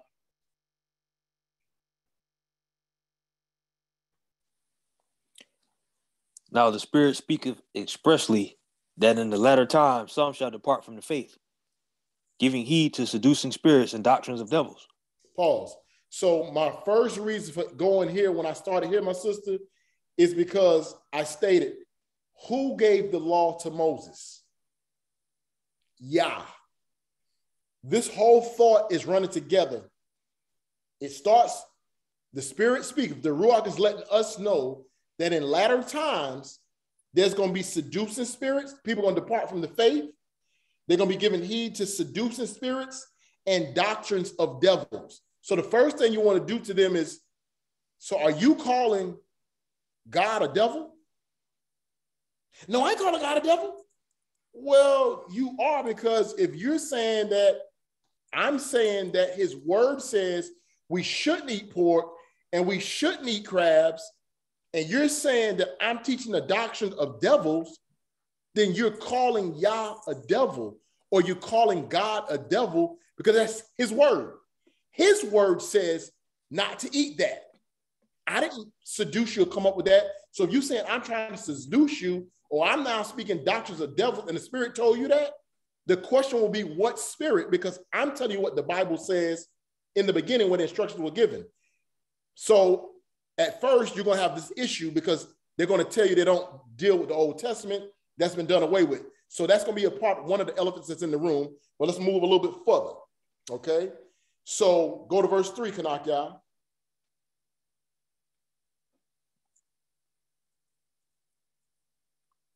Forbidding to marry and commanding to abstain from meats, which Elohim have created to be. They never focused on the forbidden to marry part. The only thing they want to do is come here to get to the part about the meats to justify eating unclean foods. So it says forbidding to marry and commanding to abstain from meats, which Elohim have created to be received with thanksgiving of them which believe and know the truth. So the seducing spirits and the doctrine of the devils that some would say that we have, because we're teaching the dietary laws and the things that the Most High said, the first thing, again, you want to do is say, well, if that's God's word, you calling him the devil? Because that's his word. It's in the Bible. And then they're going to say, well, yeah, this is in the Bible also. Okay, I give you that. But commanded to abstain from meats which Elohim have created to be received with thanksgiving of them which believe and know the truth. It's going to be a little bit hard to break everything down to them as we do in our study time, but we've already covered. What is belief? Belief is even our faith. That's an action word. So if you believe in the Most High, then you have to believe in his word. And his word from the beginning, now to answer part of your question is yes. You have to go back to Genesis, in which they don't want to go to because they don't deal with the Old Testament. But there's no other way of having this conversation because we have to go back to the word of Yah. And it says in the beginning, there was clean and unclean, which lets you know that them that believe and know the truth, then they believe what the Most High said is clean. They believe what the Most High said is unclean, and they have the truth because they have the word of Elohim. So forbidden to marry, to abstain from meats which Elohim have created to be received with thanksgiving of them which believe and know the truth. Hold that where you are for a second, Kanakya, and jump back to Psalms 119 and 142. My reason for going here is because it's going to tell you what the truth is. So it said, for them that believe and know the truth. In 1 Timothy, where we are, it says that it can be received with the word of Elohim and prayer. So what is the word of Elohim? The whole Bible is the word of Elohim, and he's given a dietary law. He's told us about clean and unclean from the very beginning. So for them that believe and know the truth, the question will be, what is truth? Psalms 119 and 142. This is King David speaking. Read that for me, Kanah.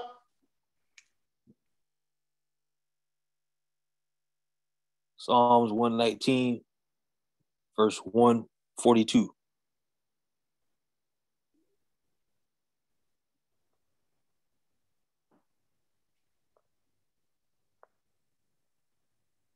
Your righteousness is an everlasting righteousness, and your law is the truth. So King David has already defined whose righteousness is righteous. And he's already given us the definition of what is the truth. And your law is the truth. So now when you go back to Timothy, forbidden to marry and the commanded to abstain from meats, which Elohim have created to be received with thanksgiving of them which believe, have faith in the Most High, and know the truth. Now here's the part that I was about to go into, where we just left from in Genesis. For every creature of Elohim is good and nothing to be refused if it is received with thanksgiving. I'm going to read that again, my sister.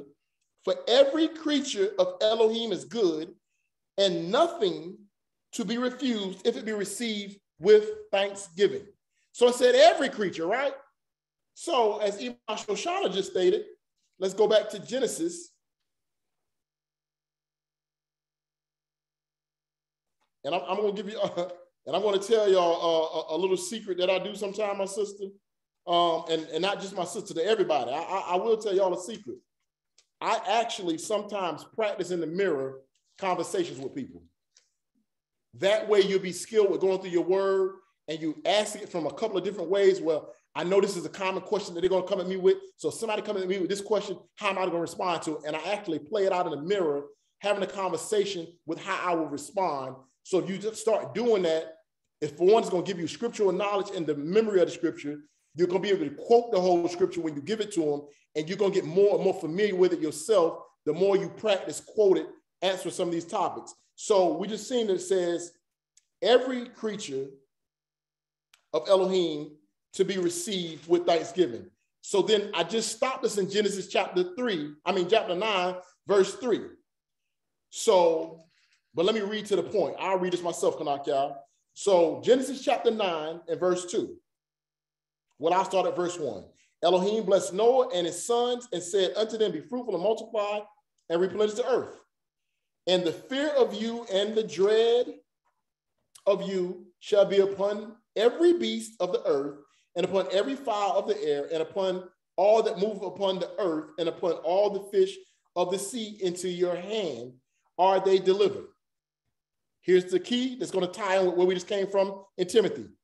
Every moving thing that liveth shall be meat for you, even as the green herb have I given you all things. So what did he just say here in Genesis? Every living creature that moves is for food. Is that what y'all get out of that verse? And I'm not only talking to Shakira, I'm talking to everybody on the call right now. Is that what, are we seeing that, the verbiage, how it's written, right? Are we seeing that? I'm seeing how it's written, but as he is saying in his word, that it's according to what he has spoken in his law of clean and unclean. And that's the argument, my sister, that if they will not use common sense, if they will not use reading comprehension skills, and if they still want to walk in the spirit of error, then sometimes you just have to present it, pray for them. But because we just read, when Noah got off the ark, let's build this point all the way back up. When Noah went on the ark, the Most High said 7 clean of a kind by pairs, 2 unclean. We've already had a discussion, and Ema already said that they had the 7 clean, because the 7 clean, you had to have more because part of it was going to be used for food, part of it was going to be used to be sacrificed. When Noah came off the ark, he offered clean of all the clean to Yah. After he offered up the clean to Yah, now this is coming right after he just made this offer to the Most High, and the Most High just told him of every beast, of everything that liveth, you can now eat, because they were eating herbs in the beginning. So now he's letting you know you can eat of the animals also, of the clean animals. That's the part that we have to understand. I seen a hand up. Let me, Miss Dyson, I seen your hand up. Yes, good evening, everyone. And that was I was sitting here listening this whole time, and that's what kept coming to me, common sense, so putting the pieces together, I think a lot of it is us dealing with common sense. And it's common sense to say, when Elohim said this, and then we have another verse that says this, common sense says still follow that same track. That's all I had to say. Hallelujah. Hallelujah. And that's exactly as she just stated. And that's what I'm trying to do. That's why when I keep making a statement, try to see what's not written there that's written, because it's not written in the text where we're reading, but it's already written someplace else. And so when you read here a little and there a little, you're going to be like, oh, well, it said this here. It said this like 3 or 4 times, so it has not changed. So when you get to the New Testament, it said every creature is to be received with thanksgiving of them that believe and know the truth. Do we know that Noah believed the truth? We didn't see where Noah was given the dietary law, but we know that he was told to bring what? The clean animals on by 7 and the unclean, and he came off and he offered only of the clean. And then right after that, the Most High said, of every beast you can have for food, with the common sense or the understanding of, as the text is already written throughout, that if he offered to the Most High clean, he knew what to offer. And if we know anything about offerings, part of the offering of a burnt offering is going to be, part of it is burnt. Then there's an offering that when you prepare certain offerings, is for the priest to eat. So if an offering is going to be made to the Most High of clean stuff, and the priest and his household are supposed to eat of the offerings that's brought to the temple of the Most High, then we know it's all clean food. But that's the long answer. So, but Shakira, I know that's that scripture can be kind of hard to navigate, but that's the reason why you have to go to so many different places. And sometimes people are not going to be willing, because that's the kind of conversation we get a lot of time. Why y'all want to talk out of the book? They don't. Once you start going to all those different scriptures, some people don't want to go to the scriptures with you. But that's the only way to get the proper understanding of the word of the Most High, is by going to what his word actually says. And not you know, everyone always makes the quote, don't put your trust in man, but that's exactly what we do. Man is the one that comes up with, as they did in the beginning, doing whatever we want to do, while the word itself clearly states clean and unclean. And so for them that believe and know the truth, what is the truth? Yah's law is truth. His word is truth. Doctrines of devils, he gave those words to Moses. So are you saying that Moses was a devil? Are you saying the creator himself was a devil? You have to tear their layers down like that to make them think. So the thing is, as long as you can provoke thought, and then you pray for them, and hopefully they receive. Did that help any of my sister? And it may not put you exactly where you want to be right now, but that's the reason why we're going through these precepts like this, start showing, and that's why we're reading the New Testament and the Old Testament together, so that we can see that the thought does not change. But anytime you're not reading from Yah's book, you can create a doctrine because you're not going by his whole book. So in his book, he's already told us. So now when we hear that statement of all things, we've seen that statement used twice. We've seen it used in the Old Testament as well as the New Testament, but we've seen it in the Old Testament coming right off of a man that brought the clean animals and offered the clean animals. So you know he's not going to eat anything unclean himself. Okay. And that is something we're preparing to do also, Ms. Bakar. I'm not going to do it tonight, but I am planning to do a witnessing study, a witnessing series. And what that's going to be is going to be, and I want you all to help me with this by giving me those hard questions that you're asked. And what we're going to do is we're going to try, like what we're doing tonight, we're going to go through some of those harder to discuss topics that the world commonly uses that's contrary to the word of the Most High. And we're going to go through like some scenarios of trying to respond to those things, because hearing the word and understanding it, sometimes it can still be hard to sometimes express it to someone else to get them to understand it the way that you understand it. So I would like to walk us through some of those role plays. But back to chapter 9, Kanak, y'all, pick up at 3 and read forward. Slika, Malak, y'all, what did you put?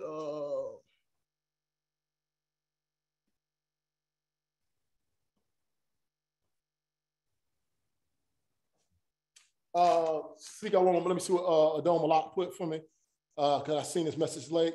Sorry, Johanna, you can go and make a statement. Let me read what Adon's saying. Okay. Okay, Adon. Also, what's another one scripture they try to use to combat by eating the unclean in the brick car shot is in Mark chapter 7, verse 15. When they always try to use this verse also, which is state, there's nothing from without a man that entered to him that can defile him, but the things that come out of him, those are that defile the man. So they try to use that also to justify them.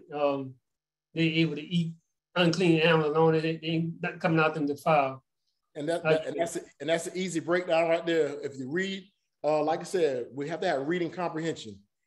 That particular scripture that he just quoted that they do use to try to justify eating unclean, it was specifically about why your disciples didn't wash their hands before they eat. It didn't say that they was eating unclean meats. Why didn't your disciples wash their hands before dinner was the question.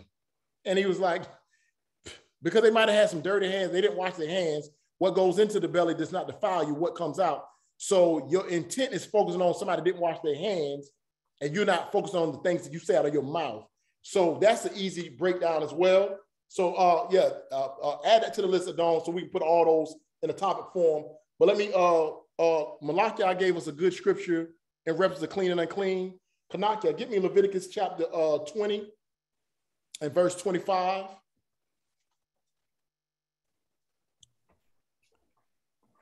Hey, Moreh, if I may. Yes, sir. Yes, sir.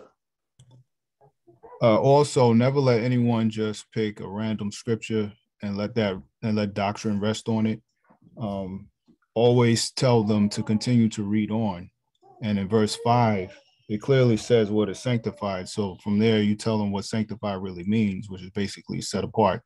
And then you can go back to the reference scriptures from there. Toda Adon. And as Elder Willie would always say, yeah, you don't deal with one verse, Charlie's. As he said, there's people that want to read one verse and make a doctrine. That's pretty much what Adon Malak was just talking about. They try to support their whole doctrine by one verse, but you have to have them read on. So Toda for that, Adon. And Toda for the scripture add in Leviticus chapter 20 and 25. Y'all, let's get that. Leviticus 20 and 25.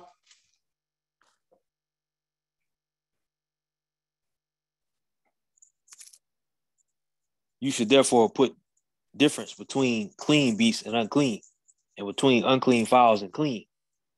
You should not make your souls abominable by beast or by fowl or any manner of living thing that creeps upon the ground, which I have separated from you as unclean. So again, for them that know the truth, and as Malak y'all just brought out about what does sanctified actually mean, sanctified is going to be something that's set apart. So those that know the word of Elohim and believe the truth of Elohim, they're going to know what is sanctified. They're going to know what can be received with thanksgiving as meat that can be consumed or not, you know. So again, the word tells us to put a difference between it, and it's written all throughout the text. All right, let's go back to Bereshit chapter 9 and go ahead and finish that chapter out of Dome. We'll get ready to finish our closing statements, concluding chapter 9. Oh, I missed one. He's going to finish chapter 9. Yourself, I got you.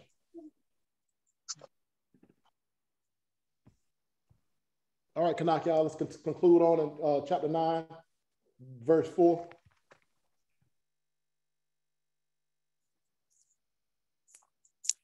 But flesh with the life thereof, which is the blood thereof, shall you not eat. And surely your blood of your lives will I require. At the hand of every beast will I require it. And at the hand of man, and at the hand of every man's brother will I require the life of man. Whoso sheddeth blood, man's blood, by man shall his blood be shed. For in the image of Elohim made he man. And you be you fruitful and multiply, and bring forth abundantly in the earth, and multiply therein. And Elohim spake to Noah and to his sons with him, saying, And I, behold, I establish my covenant with you, and with your seed after you, and with every living creature that is with you, of the fowl, of the cattle, and of every beast of the earth with you, from all that go out of the ark, to every beast of the earth. And I will establish my covenant with you. Neither shall all flesh be cut off any more by the waters of a flood. Neither shall there any more be a flood to destroy the earth. And Elohim said, This is the token of the covenant which I make between me and you and every living creature that is with you, for perpetual generations. I do set my bow in the cloud. It shall be for a token of a covenant between me and the earth. And it shall come to pass when I bring a cloud over the earth, that the bow shall be seen in the cloud. And I will remember my covenant which is between me and you, and every living creature of all flesh, and the water shall no more become a flood to destroy all flesh. And the bow shall be in the cloud, and I will look upon it, that I may remember the everlasting covenant between Elohim and every living creature of all flesh that is upon the earth. And Elohim said unto Noah, This is the token of the covenant which I have established between me and all flesh that is upon the earth. And the sons of Noah that went forth of the ark were Shem and Ham and Japheth. And Ham is the father of Canaan. These are the three sons of Noah, and of them was the whole earth overspread. And Noah began to be an husbandman, and he planted a vineyard, and he drank of the wine and was drunken. And he was uncovered within his tent.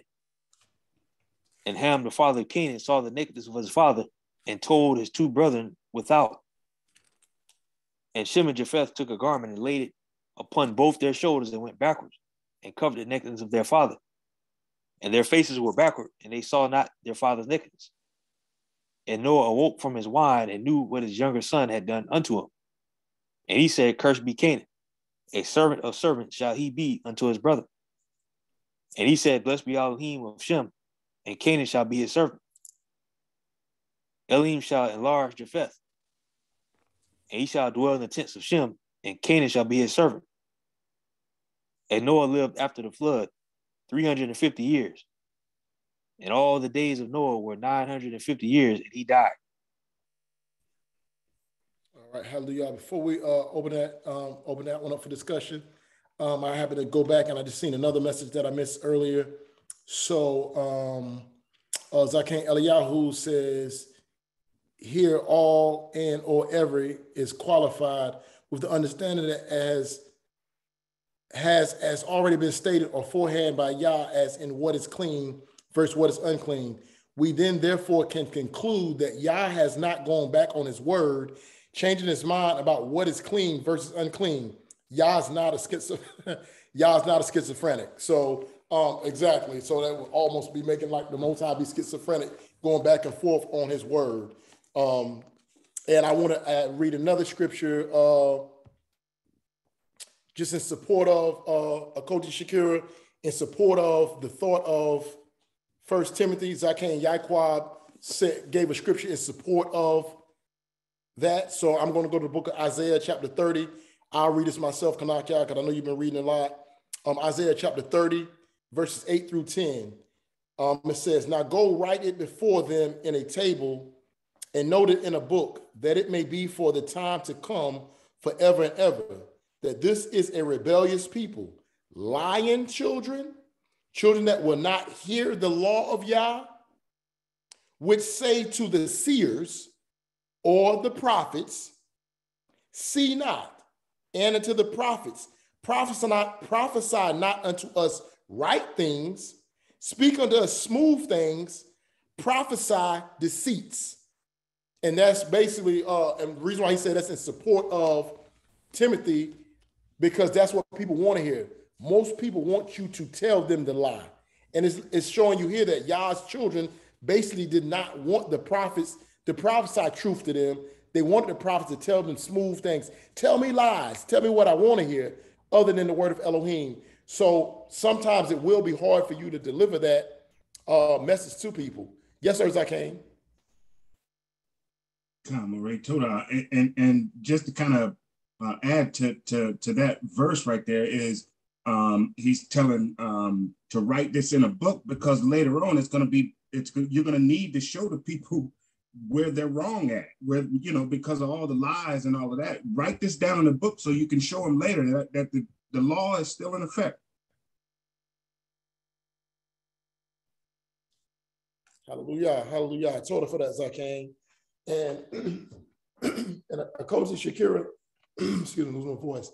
Thank you for asking that question, because that's what these studies are about also, that if we're going into it, the reason why we have the long studies and we ask the question, we give the floor, if we don't fully understand something, and sometimes we may get off and still not fully understand, but if we don't fully understand, ask the question so we can discuss it, because you see how everybody's pulled so much supporting information to support us in our journey with the Most High. So Mishpachah, never be ashamed to actually ask a question, because I know I've sat in a lot of classes early on in my walk, not want to be the one that didn't understand, but no, that's why we're coming. We're coming so we can understand.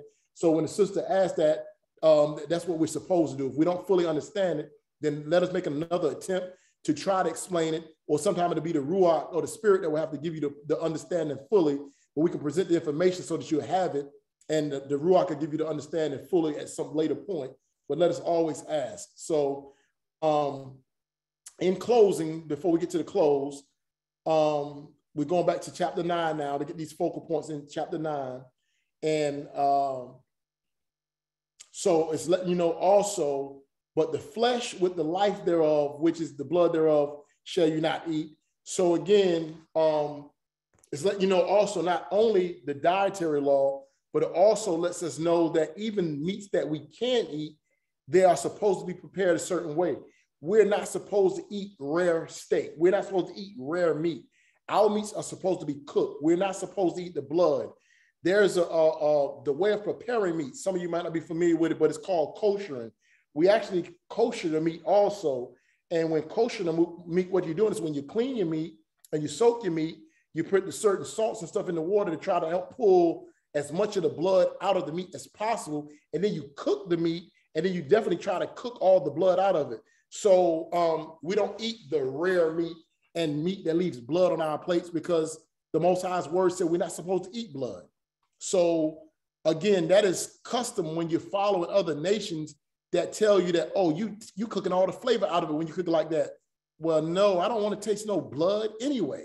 So it lets you know that in the word of Elohim, not only does he tell us what to eat, but he also tells us how it's to be prepared. Our food is supposed to be cooked. We're not supposed to eat anything that has blood, or we're not supposed to eat blood, okay? It says, and surely your blood of your son lives will I require at thy hand of every beast will I require it, and of the hand of man, at the hand of every man, brother, will I require the life of man. Whoso sheddeth man's blood, by man shall his blood be shed, for in the image of Elohim made he man. I think that's a very powerful statement. The Most High said we should not actually kill other men, not just simply that. First of all, it's simple. Thou shalt not kill. The Most High did not put man here to kill one another.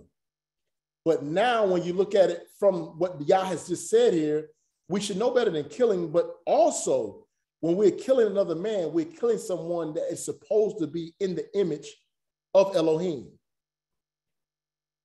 And when these nuggets come out, I just have to bring this up because I do know that there's some that has an issue with belief in Messiah and things like that, because he found it not robbery to be equal with Elohim, or people refer to him as God. And he himself had to say to those in his day and age, does not even your word say that ye are gods, but you shall die like men? So that's in the word. Like, we are gods, but we shall die like men. Why? Because from the beginning, the Most High created man in his image, after his likeness. So now he's saying that whatever man so sheds blood, his blood shall be shed by man, because man has shed the blood of a man that's in the image of Elohim. Elohim made man in his image. So we should be trying to see the Yah in someone else. That's if they're serving Yah. But we should definitely not want to take life, if possible, because the Most High gives life. Now, if a person is evil and wicked and sin, we know that there's scriptures, other places that tells you there's a time and place for everything under the sun. There is a time to kill, but it's not a time for murder. So murder is when you premeditate, you just go kill somebody because you in your anger or your frustration, you kill someone. But to defend your family from harm, and may we not forget to pray for the families of those who lost children in that school shooting in Texas. May we remember to pray for those that are in Trinidad who have men that are being desplened and taking their spines and stuff out. It's some gruesome stuff that's going on in the world right now. So we need to be mindful to pray for the families that have experienced this type of loss. So if there's someone coming to do bodily harm, then we as men and women have a right to protect our family. But we should not just, every time we get mad or upset with somebody, like what the younger generation is doing today, making music about killing all the time and picking up guns and just shooting one another. That's not how we should live life. The Most High said, by man shall his blood be shed, for in the image of Elohim made he man. We're supposed to be in the image of the Most High. And that's why we have these studies that we're having, because we know that we've been removed so far from looking like our Father, but we're trying to return back to his image to look like him spiritually. It says, I'm dropping now down to verse 8. It says, Elohim spake unto Noah and to his sons with him, saying, and I, behold, I establish my covenant with you and with your seed after you, and with every living creature that's with you. Verse 11, and I will establish my covenant with you, neither shall all flesh be cut off any more by the waters of a flood, neither shall there any more be a flood to destroy the earth. And Elohim said, this is the token of the covenant that I make between me and you and every living creature that is with you for perpetual generations. I do set my bow in the cloud, and it shall be for a token of a covenant between me and the earth. One thing that I want to look at is we know that in the book of Psalms, it lets us know that the Most High's mercy endures forever. But a lot of times we are walking in the favor or the blessings of a righteous forefather. There was a covenant made with Abraham because of Abraham's righteousness. The Most High made a covenant with Noah because of Noah's righteousness. Because he made this covenant or this agreement with Noah and all the earth, but he made it to Noah and promised that he would not destroy all the earth anymore, we are still reaping the benefits of not being destroyed by a flood anymore because of the righteousness of Noah. Not from anything we ourselves have done, but from a righteous individual who the Most High had favor in. He said, I now establish my covenant with you and your seed after you. And I'm guaranteeing you that this will never happen again. I will never destroy the earth this way again by flood. So what I want us to look at also is a lot of times people feel like we're in grace or we're under grace. A lot of times we're just under the promise of Yah that's been promised to a righteous forefather. And we still have to do our part to make sure that our election is sure, that we are working out our salvation. Don't just think because the storm ain't destroying us that we're going to be saved while we're in sin. These storms are not fully wiping the earth out with a flood anymore because Yah made a promise to Noah. So every man and woman must endure to the end, trying to do your best to please the Most High by keeping his law, statutes, commandments, by praying to him and having faith in him, and being thankful of the righteous forefathers that was before us that Yah made these covenants with and whose we're part of. We're part of that blessing that the Most High blessed them with because of their obedience. But we got to do our part in our day and age to make sure that whenever our heart stops, whenever the Most High says it's time for him to take our breath and our flesh dies, that we have made our election sure with the Most High, and that we're not around here thinking that we're going to be ascending or going to a place where we won't even be welcome if we're not living righteous, as the examples of Enoch, who walked with Yah, and Noah, who walked with Yah. But what is something right here in chapter 12 and chapter 9 in reference to this covenant that y'all see here in chapter 9? Can y'all talk to me about the covenant, token of the covenant? What do you see? Shashma? Covenant says all flesh. So my thought was that includes the animals as well. So because everything died prior to, because animals died prior to, all men except for Noah and his family died prior to. So now the covenant is made with Noah, but he's established with you, and all that you brought with you on this side of the flood, the Most High has made a covenant with all living that he will not take the breath of life from mankind and beasts that way again. All right. What's something else that we see about this covenant?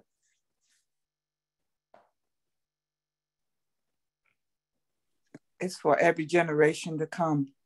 For every generation to come. So like I said, that grace that a lot of people think we're walking in, we're still walking in the favor that Noah had and what was established with him, but for the generation to come.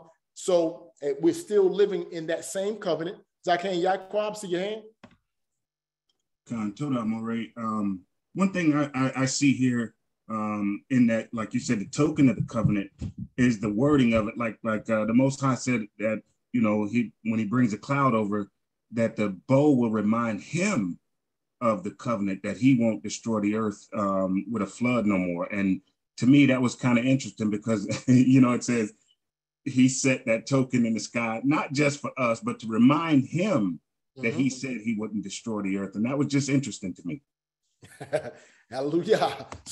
So you know how we set our little calendars and reminders, like you said, as I can. And even though we know the Most High don't need a reminder, he set a reminder. Like, this is to remind me that I'm not going to do it, but it's also let you know this is an agreement that I've made with you. So when you see this after those storms, just like when Noah and them came off that ark, y'all know how it is when you come out of a hurricane or a bad thunderstorm, and when you see that rainbow out there, that is something that's in the word of Elohim. And a lot of us for many years didn't even know that the rainbow was written in scripture. A lot of us have been thinking, because the way the rainbow has been hijacked, that the rainbow belongs to the LGBT community. No, the rainbow is not anything that supports LGBT community. And a rainbow is anything that we should be ashamed of. The rainbow is the sign of the covenant between the Most High and mankind. And it still lets us know he's still on the throne. He's still in the Shemayim in the heavens, and he still remembers, because we see rainbows. And so now, going back to people that don't want to believe in the Bible at all, a lot of them don't even know that the rainbow is written in the Bible. We don't want to believe in the Most High. We don't want to believe in God, but yet this word is so perfectly written that everything that we see, as we read last week, the things that we visibly see is proof of the invisible that we don't see. The rainbow is proof that Yah exists. The sun, moon, and stars is the proof that Elohim exists. You and I are proof that Elohim exists, but scientists still want to speak against it. And I hate to use a comedian when referencing the word of Elohim, but I just seen Cat Williams. They had a clip up of him, and he said, you know, there's those that believe in science and there's those that believe in God. He said, but if you give people a recipe, they can make anything when you give them a recipe. But the only thing that everybody knows the recipe to that they can't make is H2O. You know that it's H2O, but you can't produce it yourself. So you know there has to be an Elohim, because he is the creator of all. So I just shared that because the rainbow is in the scriptures. We are written in the scriptures. Mankind is written in the scriptures. Animal life and every beast is written in the scriptures. So that's how we know the Most High exists. And as Zakan Yaakov just said, and the Most High has let us know, I still exist. And after these hard tempests or these hard storms that have us fearful sometimes because of how bad they can be, these category 3, 4 hurricanes that we're having, and then when a rainbow comes out after that, yes, there was some destruction, but the Most High is like, I gave my word many generations ago that I would never destroy the earth with a flood again. So that's still nothing that we have to worry about the earth being destroyed totally with a flood ever again. What time are we at?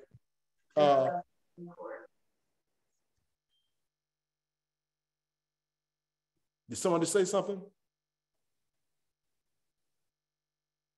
Okay, that might have been an accident. All right. I'm dropping down to verse 15.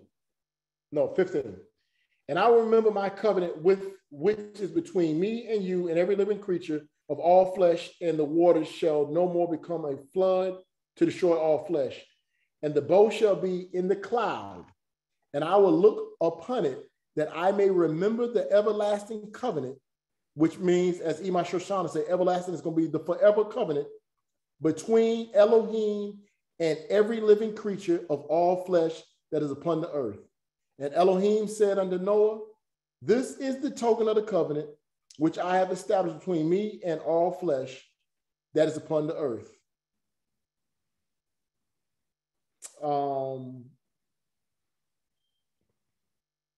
And I'll probably build on the last part later, because I know it's going to be some discussion on the nakedness of Noah, the father. So I'm going to yield my thoughts at this point, because I want to give the imams and elders and brothers and sisters a chance for comments or any other words before we close out. but I'll pick up with the latter portion of this next Shabbat. So at this time, I would like to yield the floor to the elders and imams and elders first, and then to any of the brothers and sisters, if anybody has any discussion, any questions, the floor is now open, imams and elders.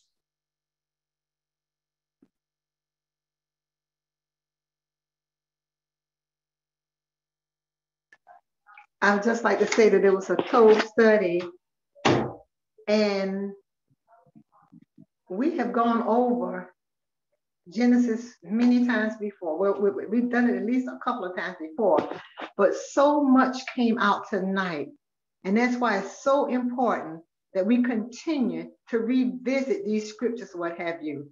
It was a Tov study, and I enjoyed it. And so much came out that I missed the last time I read it. So Todah for a Tov lesson. Oh, praise be to the Most High. Oh, praise, honor, esteem to the Most High.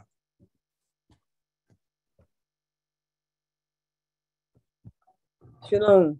I just it was a Tov lesson, and also about the unclean and the clean and unclean.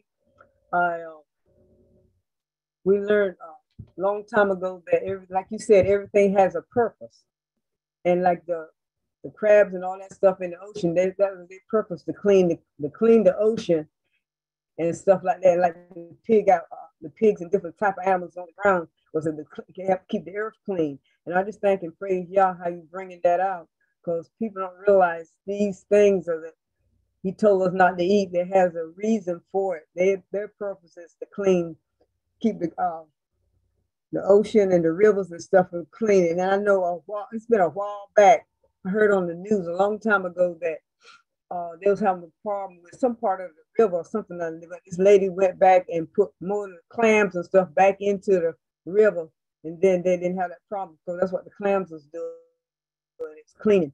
And so I think people don't realize why y'all made these animals. There's a purpose, like you said, Tov lesson.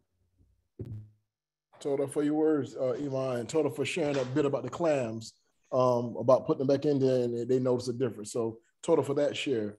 And I think the reason why a lot of people don't even consider the function of the purpose of the animals, because like Sar Yohanan was saying earlier, when he was in Djibouti, Africa, the fact that they did things still kind of like the natural way. Now that we have trash compactors, trash removal services, we don't even see the function of what certain animals were for. And if you could see the function that they were for, you definitely would desire to eat them after seeing what all they eat. So thank you for that, Iman. Iman Audrey, I see your hand. I just want the lamb chop on what Iman Newkirk was just saying. Someone had mentioned that we have to use common sense.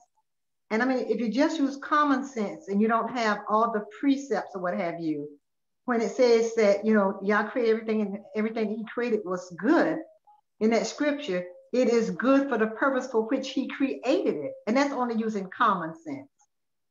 So I yield. Hallelujah. Todah for that, Iman. Todah. Hallelujah. Praise Yah. Hallelujah. Tov lesson.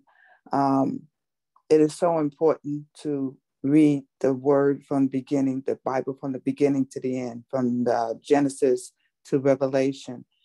And if you don't know who you are and what the Father has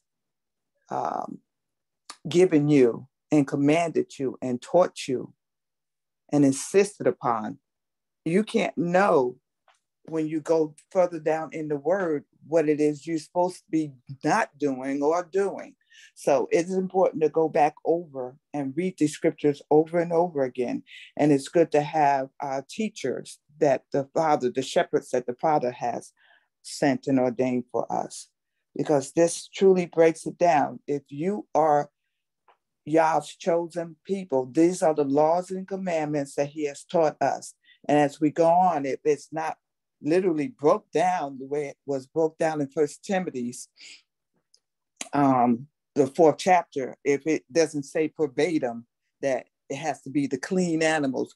If you didn't know back in Genesis and Exodus and Leviticus on, you would know, and you would have to be taught, this is how it is.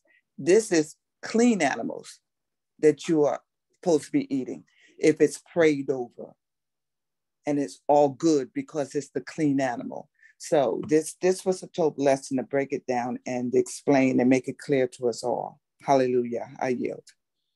Hallelujah. Hallelujah. Toda for the words, those words of wisdom, Iman, and break it down, because it is definitely important that we know the whole book, to have the proper understanding. And I just like to say Toda Yah, that he is waking us up and he's giving us the understanding. We're not all the way there yet, but we have the desire. He's revealing more and more to us. So thank you for the words of wisdom that you just shared, Iman. Hallelujah. All right. So I don't have to wait for the microphone thumb raises from the elders. Zaken Eliyahu, do you have any words? Because I know Zaken Yaquab is going to try to wait and let you go first. So if you have anything, Zaken, I'm going to ask you, do you have anything before Zaken Yaquab speaks? Well, he and I usually call him Jockey and Moreh there. No, my kid.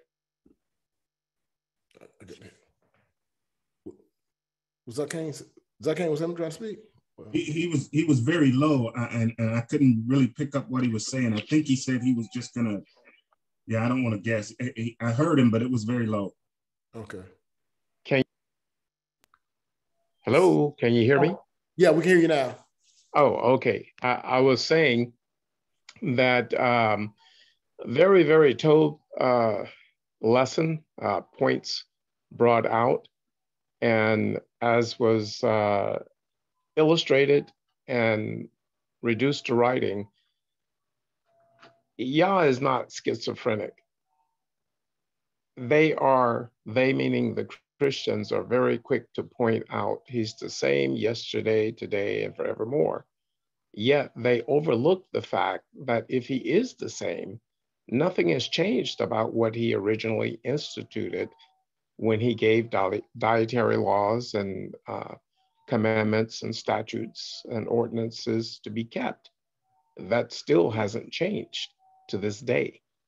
And further, it is revealed in Hazum, those very same things that he mentions in Bereshit, as well as in Leviticus and Devarim. They that keep these things, they are the ones that love him. So again, the question is baits to be asked. Has he changed anything about himself? Answer, no. I yield. Total for the words of wisdom. All praise to the Most High. And for those who didn't know, the books that Zaken quoted was Leviticus, Devarim is Deuteronomy, and Chazon is Revelations. Just for those who may not have understood the books that he was saying in Hebrew. So Chazon is the book of Revelation. All right. Toda Zaken for your words of wisdom. All right, Zaken Yaquab, you have any words before we open the floor? Toda Moreh. Hallelujah. Hallelujah. Toe blessing. And for me, there was quite a few I'm gonna say different nuggets that I pulled out of this whole lesson, and this time the way you highlighted and illustrated the I don't want to say turmoil, but the needed endurance during that 40 days and 40 nights of being tossed and turned and inside that ark, even up to I think it was like 120 years to build the ark, that you have to put in work. And then once you kind of in that work, that you still have to be patient and faithful for the salvation on the end of it. And even though we go through turmoil and trial and tribulation, that Noah and his mishpachah, they were faithful enough to get in that ark and get sealed in. And then they were faithful enough to still continue to live inside that ark. And really, I think it came down to like a year and little over a year that they were actually in the ark. you know, before they were able to come out and get on dry land. But just kind of imagine that they still had to put in that work and still had to be faithful and still had to be confident that the Most High's promises he's going to keep when they opened up that the hatch. And after that third time that they were able to get out and step on dry land, which then again was the salvation. You know, they were brought through all that trial and tribulation and turmoil, but stayed faithful. I like the way you illustrated that with that, what's going on inside that ark for the, you know, for that time that they were in there, the stench, the crowdedness. They still had to feed and take care of everything that was in there. They had to, you know, I'm sure they got tossed and bumped around, you know. So I like the way you brought that out. And that's what I kind of picked up the most in this lesson. And one more thing I wanted to say too, about the clean and the unclean. I like the way you brought that out too. You know, I think what the biggest problem today is, and I'm going to say it with Black Christians, is that they believe they're Gentiles and they believe these laws, statutes, and commandments only apply to the Israelites.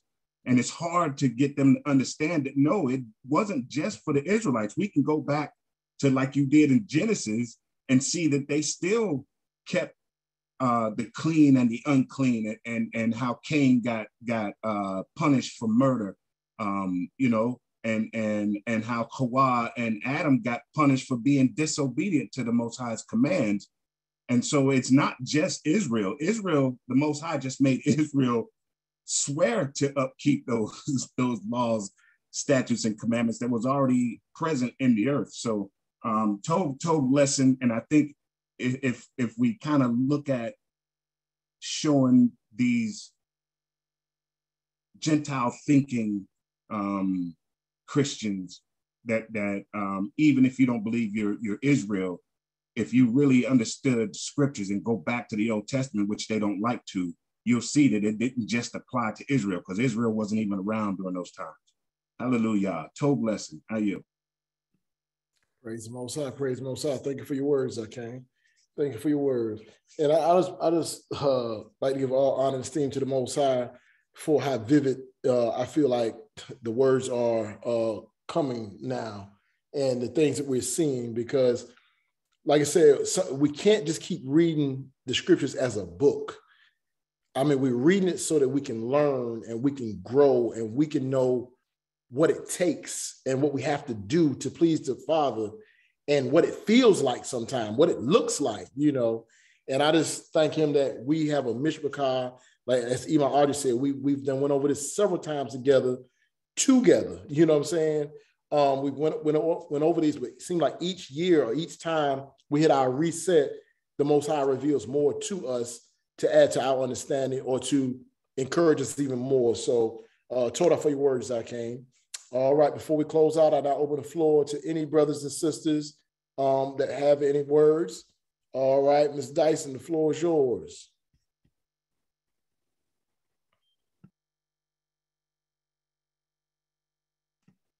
If you're speaking, you're still muted. Sorry. Shabbat Shalom, Mishpachah. This is Gadala Koti Angelisa, and my daughter Andrea is here with me, her very first Sabbath, and she wanted to share. Shabbat Shalom, Mishpachah. Excuse me if I do anything inappropriate as far as, like, you know, pronouncing certain things, but I'm just so grateful to be a part of this fellowship, and I'm so grateful for the knowledge, and I am fired up, so I will be back. Thank you all so much. All praises, all praises, all praises. It's a pleasure and an honor to have you on with us. Hallelujah, hallelujah, hallelujah. And don't worry yourself about if you pronounce something a certain way. Hey, we all have to grow, so we're just happy to have you on with us. And I know your mom is probably smiling from ear to ear right now. You probably can't put her teeth in her mouth, because I can see her through the screen, and she ain't even on the screen, but I already know she's so happy that you're on here with us, and we're happy that you're on here with us as well. So may the Most High continue to increase in your life and continue to bless you in your walk. Thank you so much. Shashamar. Ken, I just want to give all praise to the Most High Yah, you know, for, you know, the Torah blessing, you know, the reading, and all the brothers and sisters that brought their points. I also want to give praise to the Most High for allowing, the new people to tune in to study with us. Well, two things I got from the lesson was, we talked about, the unclean foods, but I remember one that I was studying, I thought about, the pork, has worms in there. And I was thinking, the Most High tells us not to eat it. We're supposed to obey his words because we love the Most High. And he tells us not to eat it because it harms our body. So not only, are we supposed to obey his word, we understand that, we just obey the word because he said so, but we also can understand that he does it, because he loves us. And I know we touched on it on the end, but I thought about, how the world benefits from the righteousness of Noah, and also, the blessings of Abraham. So that's something that stuck with me. I was meditating on, because I want, people to benefit from my righteousness, as I benefited from as well. So I yield. Hallelujah, hallelujah. Praise the Most High.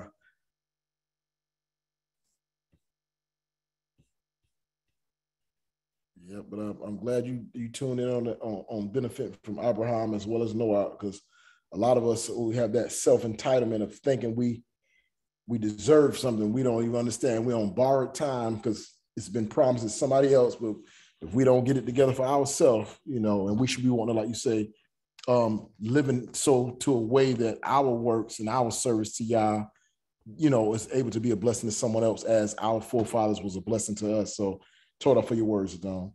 All right, is there anybody else before we get ready to close out? All right. Oh, there was one other thing about the pig. They could eat every part of the human body except for the teeth. Was it you want to eat everything but the teeth? Yeah, con. All right. Told her for that. And they can also be bitten by poisonous snakes and don't die. So. Con. All right. Is there anyone else? All right. Well, Mr. Picard, we enjoyed it. We enjoyed it as always. I give all honor and esteem to the Most High Yah. Tonight, Zakeem, since you didn't get to do your Tefillah in, I'll let you do the closing Tefillah.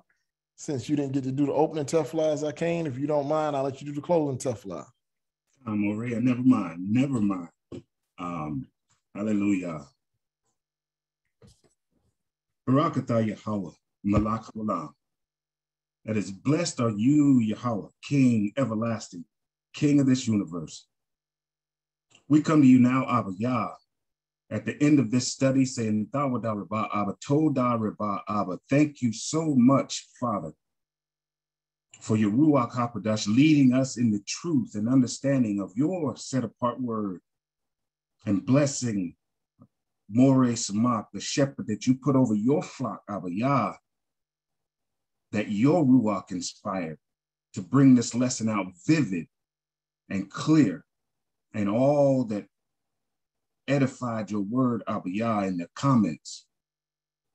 And Abba Yah, we just ask that on tomorrow, on your Shabbat day, that you bless us with your Ruach HaKodesh, Abba Yah, give us shalom, inspire those that will be teaching, Abba Yah, and any and everyone that will be traveling in to come together, Abba Yah, on your set-apart day, as you commanded. Bless them with travel mercies, Abba Yah. Put your hedge of protection around them. Deliver them to their Knessets, to their meetings, Abba Yah, to their gatherings safely. Bless their convocations, Abba Yah, with your Ruach HaKodesh. Give them shalom. And Abba Yah, we just ask that for our brothers and sisters over in the islands, Abba Yah, the Caribbean, that you put your hedge of protection around those, Abba Yah, that are trying with all their heart, with all their soul, with all their might to walk in all your ways, Abba Yah, to be a light unto your kingdom, that you put your hedge of protection around them, Abba Yah, that you send your Malachim to protect them, Abba Yah. And those that have been affected, Abba Yah, that we have even in our Knesset, in our Mishpachah, that you give them shalom, Abba Yah. Give them understanding.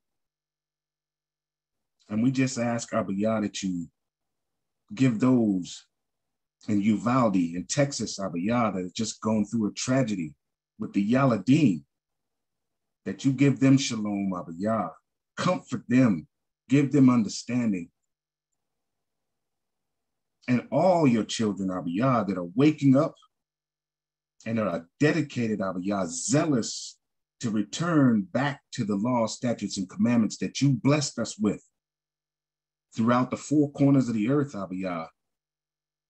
Bless them with knowledge, wisdom, and understanding. Strengthen their faith, Abba Yah, that they may be able to endure. All of us that are dedicated, Abba Yah, to returning back to you. Strengthen our faith, Abba Yah. Continue to peel the scales off our eyes, Abba Yah. Continue to feed us the heritage of Yaquab, Jacob, our forefather. Continue to let your message jump out of this book, Abba Yah, this ruach that you left us, and that we may be able to receive it, Abba Yah, and walk in it. We are always grateful, Abba Yah, for the blessings that you bestow upon us every minute, every hour, every day, Shabbat to Shabbat, feast day to feast day. We say hallelujah, hallelujah, Todah Rabah, Abba. Thank you so much, Father. And in all things, Tob and Ra, everything good and bad, in every situation, we will give you thanks, Todah Rabah, Abba, for the experience. Blessed are you, Yahweh. Blessed is your name, Yahweh, and blessed is he that comes in your name, Yahweh. Hallelujah. Aman wa aman. Hallelujah. Hallelujah. Amen. Amen. Thank you for that prayer, Zakim. Thank you for that prayer. Mishpachah, just want to just be obedient with what I feel on my heart.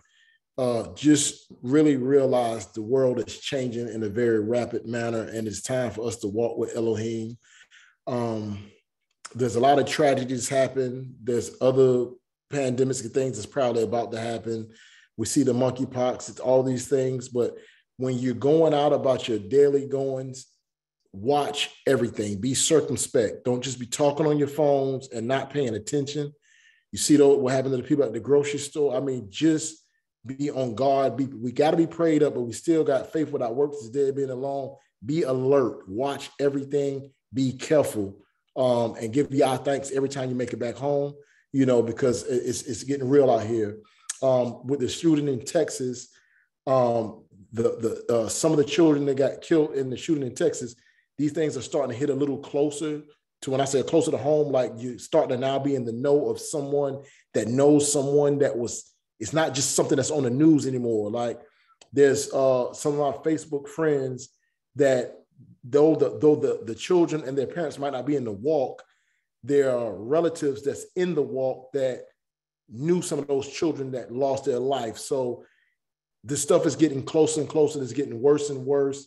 And that's why, one of the highlights I want us to look at was what they went through on that ark. We have to be prepared to come out of our comfort zone if that's what Yah calls us out of to survive. So I'm not trying to preach fear. I'm trying to preach awareness or encourage awareness and just understanding what our forefathers went through before they walked into their rest. So just be getting yourself prepared physically, spiritually, and mentally, Mishpachah. I love you all. I'm going to say a Hab and Shalom on that note. Hab and Shalom, I look forward to in the morning. Hab and Shalom. Hab and Shalom.